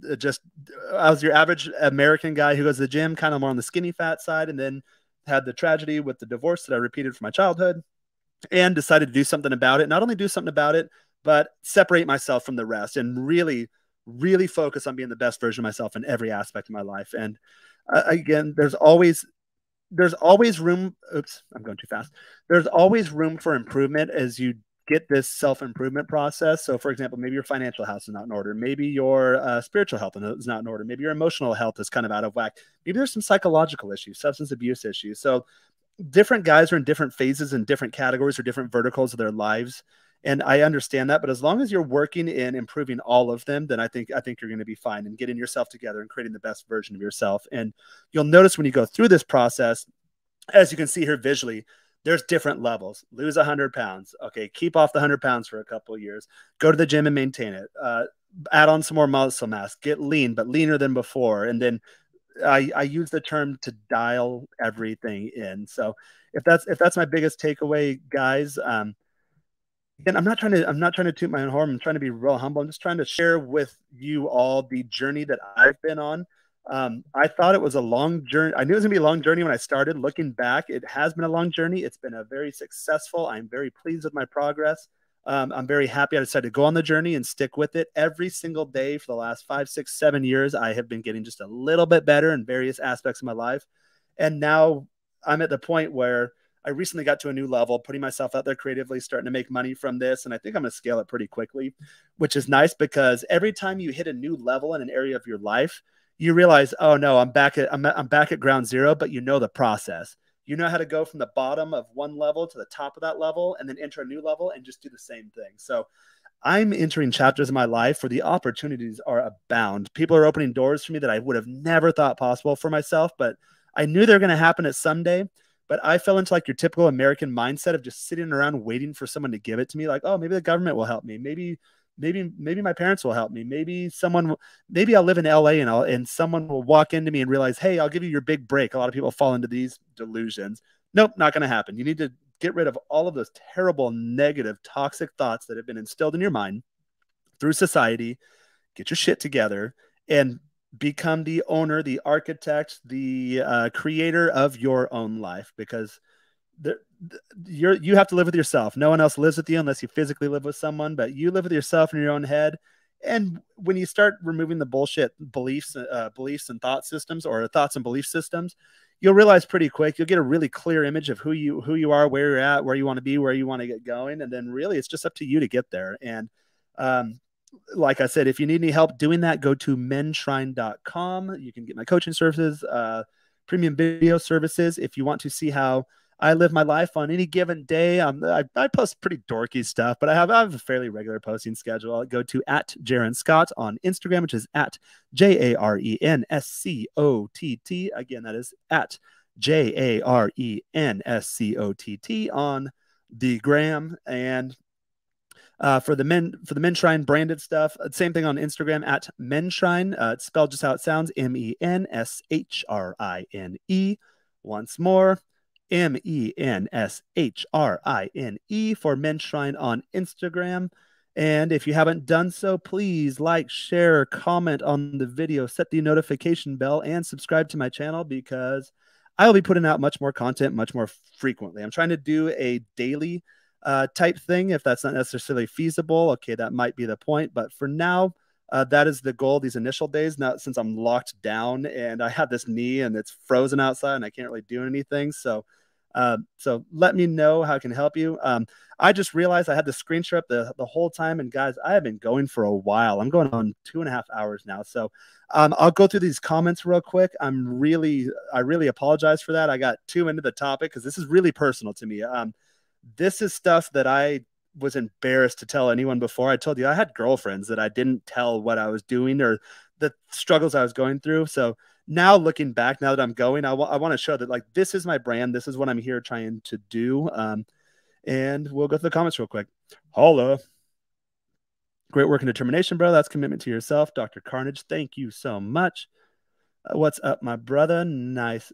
Yeah, thanks, guys. I really appreciate you coming in here and supporting me for my initial podcast. I know they might be kind of rocky. I'm going on tangents. I'm getting a little windy and wordy, but I'll get better. I'll dial it in, to use my own language, to use my own verbiage or vernacular. I'll dial it in as I get going, and these topics will be much more succinct. Unless you like more of the long format form. I know when I was going through various stages of my process, I listened to a lot of guys. I've mentioned the content creators I followed at one point or another, and I'm pretty academic, so I'll cite my sources for a lot of stuff. Yeah, that's spam stuff. My bad.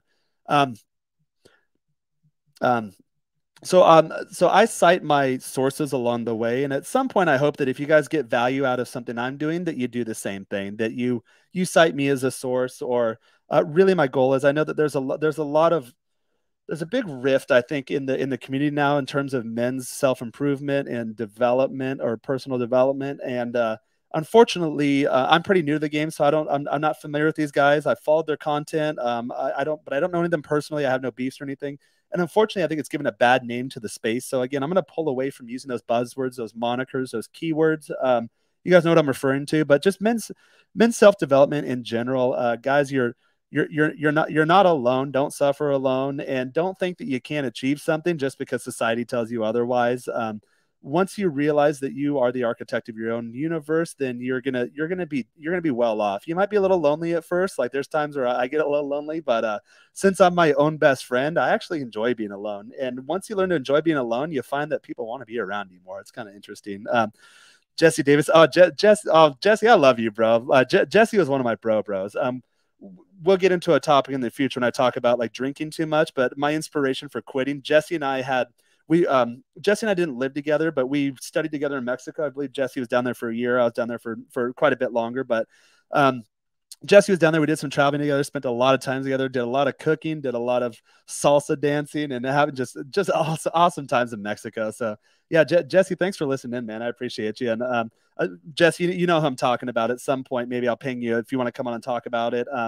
We can do that. If not, then I'll tell that story in terms of I'm very big on watching the drinking, watching the substance abuse, because a very good friend of mine that I considered a brother, and I know Jesse did too. I think Jesse was actually closer with him than I was when we lived together in Mexico or studied together and had this shared experience as young foreign guys in a foreign land and just exploring and just having the time of our lives.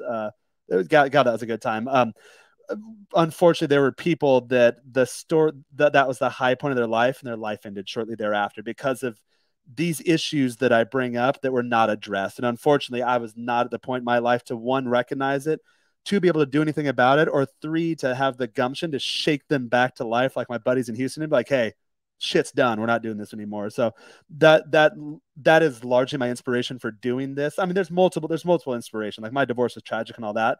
But when I started getting my stuff together and then looking around me and seeing that people that were close to me were going through these same tragedies and they had no one to reach out to, no one to lean on. And unfortunately, they didn't make the decision I did to create this awesome version of myself that I love living with. Unfortunately, a lot of them went the other way. And Jesse, I know you know who I'm referring to. Not to sidetrack or get too dark after the end of this episode, but that's really the inspiration for doing this, is to help guys that were in my situation who might not have the tools, resources, or network necessary. Definitely reach out. Let me know if you need help with anything. If I cannot help you personally, then I will point you in the right direction. To be very clear, in the space, in the men's personal development, self-help space, a lot of guys are saying like, oh, there's a lot of grifters online, or there's guys looking at this to just make money. So I'll be very clear. With me, there should never be any mystery. I will let you know exactly what I'm up to. I am in this to make money. That is an area of my life I am actively looking to improve upon. I've done the corporate thing forever. I've slaved away. I've done the 14-hour days to be looked over for promotions, not get Christmas bonuses, while the idiot copywriter who falls asleep in the break room and takes extended lunches every single day and smokes every single hour, that guy's going to New York and getting sponsored events, and he's getting promotions. And so those days are over for me. That's not how I'm going to run my professional life, but that means I have to go out on my own and do this stuff. If any corporate clients are watching, don't worry. I still love you. I'll still fulfill the contract. I'm just saying that my personal shift is that I am in control and in command of my own life. So that's leads to the professional side too, guys. It takes a lot of time to put this stuff together, a lot of time, emotional resources and energy, but it is fun. It's something I enjoy doing. However, even living in Mexico, things aren't free. So I need to make some money somehow. Being creative is so important. Johnny Davis. Yep, I agree. I don't hear a lot of guys in the men's self-development and self-help space mention that thing, but again, I'm going to start tackling that topic of why it is important to be creative. It adds a new dimension to your life, and it adds another layer to your personality that you might not even realize is possible. And then with the musician, the project we're going to launch here shortly, we'll get more into like the transcendent nature of it. And you can almost say there's a spiritual quality. I won't start talking on spiritual topics until I define where I stand on that. Like anything, I have a unique way of looking at things. So I need to really spend some time to get my thoughts together on the topic, to learn how to articulate them correctly, and then to make sure that I'm not misleading anyone in any direction when it gets to those topics. But there is like a higher level, power, transcendent nature. Something happens to you when you get in the zone, in a flow state, when you're in a creative endeavor, which is why I definitely recommend it to all guys looking to self-improve. And that'll be a recurring theme as my channel starts to grow and as we get going.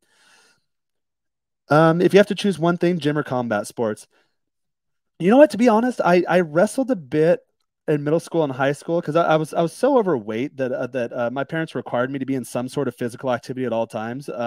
So I don't want to say I was athletic. I didn't have an athletic build, obviously being that fat, but I moved. Like they recognized there was a problem.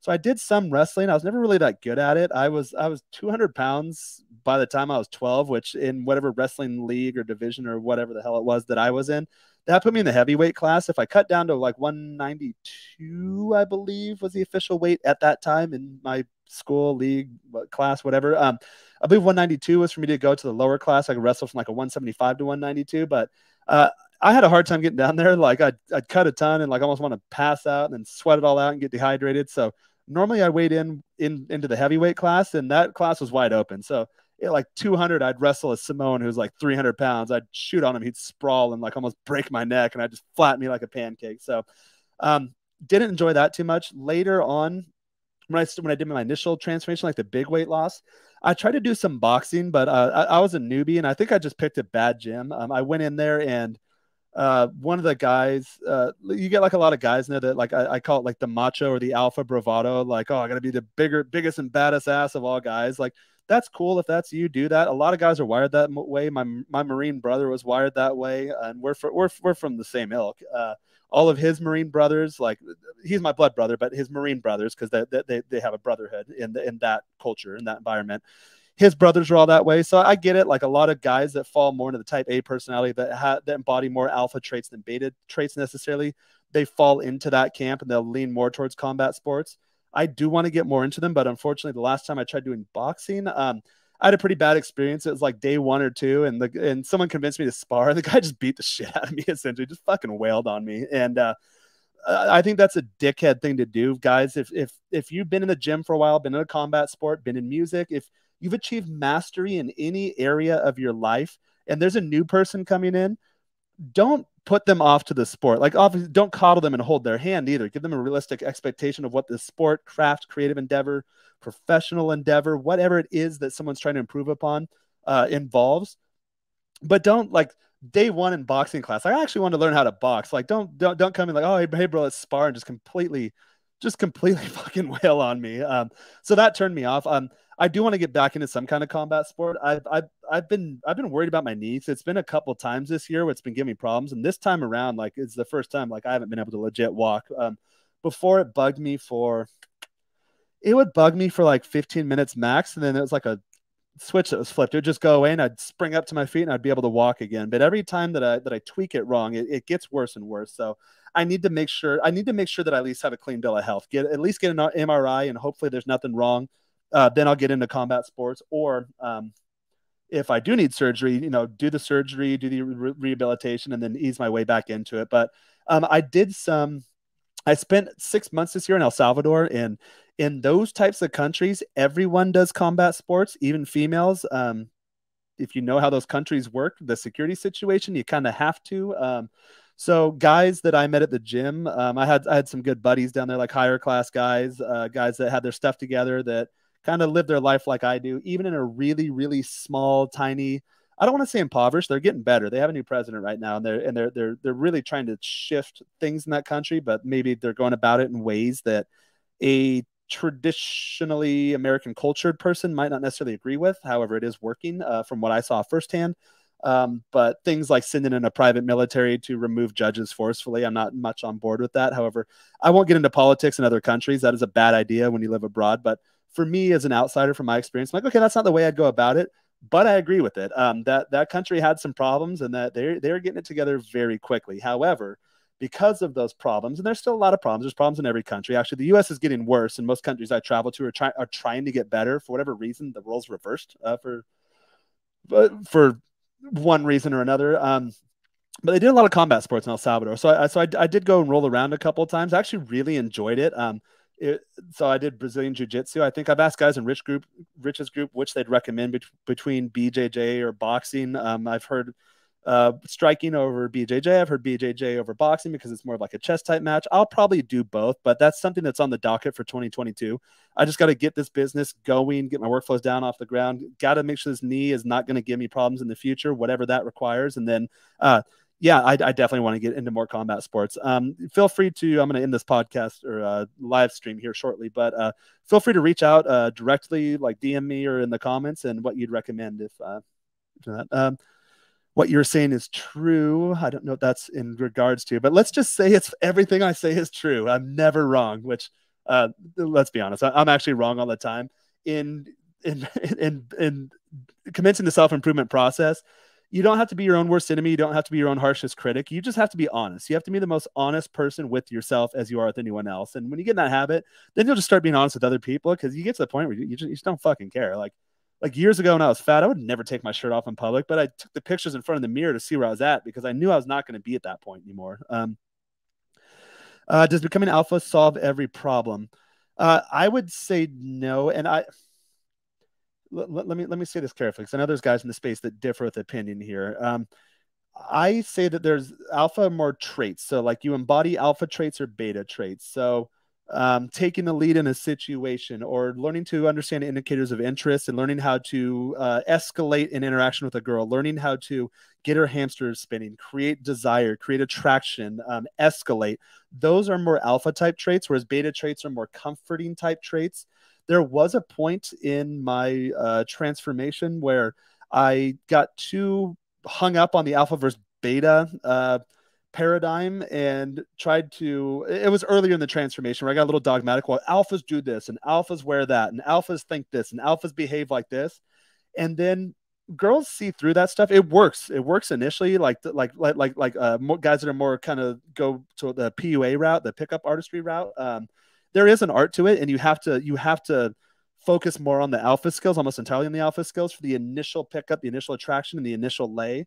But I'm I mean, I do pretty well in that aspect in terms of getting new girls in the rotation. But ideally, I like to keep them around. I like to have good relationships with women, uh, and like to not spend too much time in the acquisition of new females. But anyone who's getting into this type of dating knows that you have to constantly keep your pipeline stacked, keep your options open, make sure there's new prospects coming in the door, because plates do spin off, and you need to have room for new ones to come in.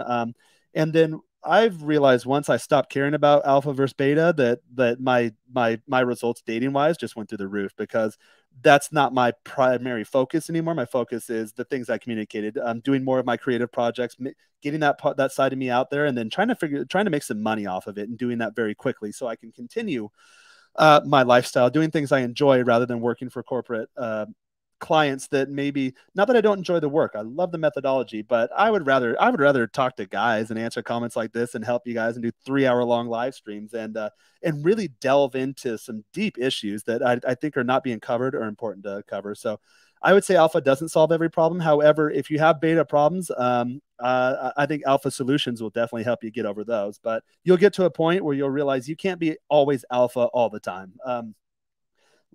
Like my knee being injured now, when things happen, like if I'm feeling down and out, like in Mexico City or wherever I'm set up at the time, I do like my girls. I do like my girls. My girls are feminine. I do like them coming over, and if they cook for me or give me massages or help me out or just do things I don't even ask for, like little details that just make my life better. Like I reward them for that, in the term, in the sense of giving them more of those comforting type behaviors, like, hey, bring some PJs, let's spend the night, we'll get some pizza, we'll put on a good movie, and we're gonna have like porn stars. Obviously, you want to keep it sexualized, but yeah, feel free to spend the night. Whereas I know guys are like, no, man, I'm super alpha, like hit it and quit it, get you pump and dump, whatever. I, I was never at that point. However, I realized those were the results I was getting, let's take that back. That was never my goal, but the results I was getting were indicative of the mindset, or were a manifestation or a consequence of the mindset of have to be alpha, always alpha all the time, is what I say. So I was getting laid a lot, but I wasn't getting the results in terms of the quality of relationship, the quality of women, or for the longevity that I wanted. You have to constantly just keep the rotation going. Although, to be honest, now that I started embodying beta traits, or I stopped caring about it, now that I've really stopped caring about it, and if you guys look at my dating videos on this channel, or if not, go to Modern Slackers on YouTube. I did a Tinder breakdown, just a real basic one, last Monday. That'll give you an idea of how I do my dating life now. So I systematize it. It's an inbound lead generation system, and that makes it really easy for me. I don't really have to give too much time, thought, or effort to it. After this podcast, I can look at my phone at any given time. There's inbound WhatsApp, text messages, Instagrams. I have an Instagram tab open right now. I'm sure they'll be there. I won't do it live. I did that on that first podcast, and some girl popped a pussy pic out there, and then I had to go back and edit it and cover it up with the logo. So that wasn't too much fun. So, and then I don't want to out anyone either. I need to be very careful about that, because I know a lot of these topics are controversial for a lot of people. I get it, because there are people in this space that I think make them controversial. However, when you just look at the information and the framework and the methodology in and of itself, there's nothing controversial about it. It's keep your eyes open, take reality for what it is, take responsibility and accountability for your actions, realize that no one's here to save you, and that you're the architect of your own universe, and you can create your life to match whatever vision you have for yourself in your head. You just gotta do it. And I know that's easy to say for me now. A lot of guys don't know how, and that's what my whole mission and my purpose is here, to give you the tools and framework. God, these things always block my face. I am a 20-year-old beat. I found out Richard Cooper and you this month, and you guys flipped my whole thought process, mindset upside down. Thank you guys. In a year, I will become alpha for sure. Yeah, definitely do it. Uh, follow. I did a podcast with him last night. Well, I'll be a recurring guest on his program, and he'll be a recurring guest on mine. We're just trying to lock down schedules. I think he'll be Monday nights post show for Richard Cooper, and we're trying to find a time that works for both of us where he can come on and do the visual aspect and live stream on mine. But check out Moth. He's one of Richard Cooper's guys. I'm sure you've seen him before. He has a microsite. It is, what is it? It's beacons.com. Here, let me show you. It's beacons.ai/Moth. And let me be sure. Yeah. So make sure you join him there. Or if you're in Richard Cooper's group, you see him. He posts all the time, and he'll be on Menshrine, and I'll be on his stereo app. If you can go there, find out what he's doing. It's a little micro site. He's got coaching services there, links to any program appearances or podcasts that he goes on. He uses the stereo app. So if you download the stereo app, search for Moth, and you can actually go through his backlog too. I go on there at least weekly if you want some more content from me. Again, I'm getting better at articulating kind of more these in-depth topics. So as it comes together, I'll dial in on the messaging. Jesus Christ, you keep sending this spam shit.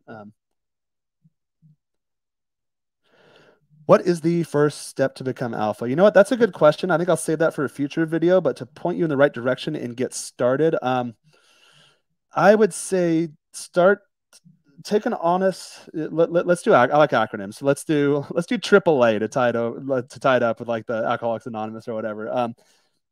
Or my bad. That's AA. AAA is the roadside service, but AAA, do an audit of yourself, and this requires you to be honest with yourself. Look in the mirror, like literally look in the mirror, like I did even when I was fat. Take a photo, and analyze yourself. I'm gonna have 4 A's now.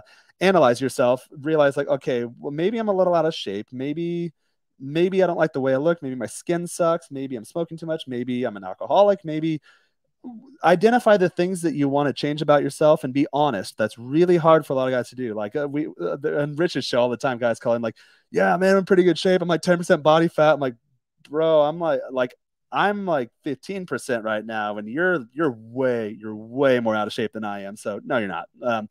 But a lot of guys, they think these things because I've worked at a finance company for years in California. Guys come in like, oh yeah, dude, I'm like 8% body fat right now. I'm like, no, you're like 14 or 15 right now. You're lean, like you're healthy, but you're not as lean as me. And I can see that visually, and I know what I'm at because I track these things. So audit yourself, be honest, analyze yourself, take accountability for your actions. So if you're in a situation you don't want to be in, or there's traits or circumstances that you embody or that you're experiencing in your life that you don't desire, start to take accountability and then take action on fixing those. Any step in the right direction is better than no step at all. So God, I'm going to expand on this topic for a few. I will write this down in just for a future episode, because now I've got a list of A words coming to my head, and it'll make it really easy to memorize and do some cool graphics and stuff. So audit yourself, analyze yourself, hold yourself accountable. You need to be honest, and then you need to take action. So in terms of my transformation, it got to the point where when I initially lost the 100 pounds when I was way younger, when I was in high school, it got to the point where I believe I couldn't find a date to prom. And I asked a couple of girls, and I think one girl, she didn't just write, like, I was beta as hell. So like, I wrote like, will you go to prom with me? Yes or no. Well, not only did she check no, she flipped it over, wrote like a very detailed response as to why she won't, because I'm disgusting and she doesn't like me and she'll never like me that way. And then passed it along to everyone. I was in a garage band playing bass, and the lead guitar, she's actually really good. She was this girl's friend, so she took the note, like threw it in the garbage can, and I was like, and then here I was completely oblivious because I was delusional. I'd look in the mirror, not see that I was fat, although everyone told me I was fat. Although I was always the slowest doing the mile run. I always got a courtesy runner in baseball because I always got on base, but I was always a liability to get around the bases. So my courtesy runner was someone fast. So I had like the most runs on the team because I always got on base, but I never actually ran the bases. But all of these indicators of reality right in front of my face, just completely oblivious. Like, no, I'm not fat. You got, well, society lied to me too. Like you got to grow up before you grow up, or like, oh, you're just big bone. Yeah, I've got a big frame, which is nice. I don't need a lot of muscle to make it look like I have more, but no, I was fat. I was definitely fat. So got to be honest with yourself, and you have to take action. And at my point, it's you get to that point, you're like, this is bullshit. I'm tired of this. I don't want to deal with this anymore. This is not who I am. This is not how I visualize myself. When I came to the rude awakening with this note that this girl passed around, that her friend fished it out of the trash and tore it up, and then the girl actually wrote another one. She expanded upon it further and then delivered it directly to me. I think I still have it saved somewhere. I used to save that shit, and then it's been so long. I left home when I was 18, so it's been so long since I've been home that I don't know where it's at. Maybe in a shoebox and storage somewhere. I don't know. But if I find it, I'll post it at some point. But it was a pretty nasty note. It kind of tore me up. And then I asked another girl, and she is right after the note thing. She pretty not like public, like in a bad 80s rom com, but public enough to where there are bystanders that just saw her just shut me down pretty hard. So the point taken. My impetus for losing 100 pounds initially was like, I was hitting puberty. I had a delayed puberty too. When you're young, when you're an adolescent, and you're way overweight, you'll have a delay. You could possibly have a delayed puberty along with your stunted growth. Um, so I got to the point like, all right, loud and clear. Women don't want to date me, and I've got all these hormones going through me or trying to go through me. They're fighting the fat, but yeah, we're gonna fix this. There's a problem here. Didn't know where to start. Didn't know what to do. Just knew I needed to do something. In Richard Cooper's content, Entrepreneurs and Cars, that I learned that in the lack of clarity, do something, and then just start moving in the right direction. Although you don't know what path you're going to go down, how you're going to get there, or even what your definition of a clear destination looks like, just start moving in that direction. Because what you're currently doing, if it's not working for you, I'm not sure of your situation, but if you're watching content like this, I'm sure you're on your journey somewhere, whether you're in your first step or you're getting higher up in the transformation process. I consider myself further along, but every time I go to a new level, I realize that I don't know what the hell I'm doing. Like, I'm hanging out with like millionaires and billionaires now when I go on trips, and here I am just a couple of years ago. This time last year, I think I was just losing my job during COVID for my financial gig, at the financial corporate gig. So really, you just got to start moving in the right direction. Put yourself out there. It might be tough at first. That's fine, but don't suffer silently. If you do prefer to go the introverted route, if you want to remain anonymous, that's absolutely fine. Not everyone's ready to put themselves out there yet, but really work on yourself. And this is advice. I'm the oldest of a bunch of kids, and we're all pretty similar age. And my brothers, when they used to ask me, when I started doing my transformation, like, hey, what do I do? Like, what's the difference you're making? I noticed something in you. What's the change happening? And being new to these types of transformations, most people are like, hey, I'm shy. Like, I'm kind of embarrassed to talk about it. I was at the same point. And I always tell them, yeah, don't worry about what other people think. Just kick ass silently. And if you do that enough, if you kick ass silently, another saying I like to say is, sometimes silence is the loudest noise, because when there's nothing going on around you, you have to deal with what's in your head. And I think that is crucial to doing any sort of transformation. But we're coming up on the 3-hour mark, guys. I didn't realize this was going to go that long. I pegged it for an hour 30 originally, but I'm glad I got deep into this stuff. I'll watch it back and make sure I'm not too long-winded. Give me feedback in the comments. Let me know what you like, didn't like, what you do differently. If I failed to cover anything, or if you want to come on and collaborate at some point, you can reach out to me. Menshrine Instagram. I'm usually on Instagram. I use it as my communicator because I have like 40 of these workplace production apps, and I'm always getting notifications, but I'm always on Instagram because I think my brand will lean heavily on that. That's how I'm getting into the space, because guys in the space just say, oh, he has a good Instagram and he has a good grasp on online dating. So that's my foot into the space. So go to Menshrine for more topics that are men's self-development and personal improvement. That is at Menshrine, Menshrine on Instagram. Again, that is Menshrine at Menshrine on Instagram, or my personal side to see like my photography, my guitar reels, all sorts of stuff. How I just live my life in general. I'm not trying to brand it for commercial purposes. It's just a snapshot of who I am. My personal account is at Jaron Scott, JarenScott. Again, that is at Jaron Scott, SCOTT. And let me put it on the screen as I end this.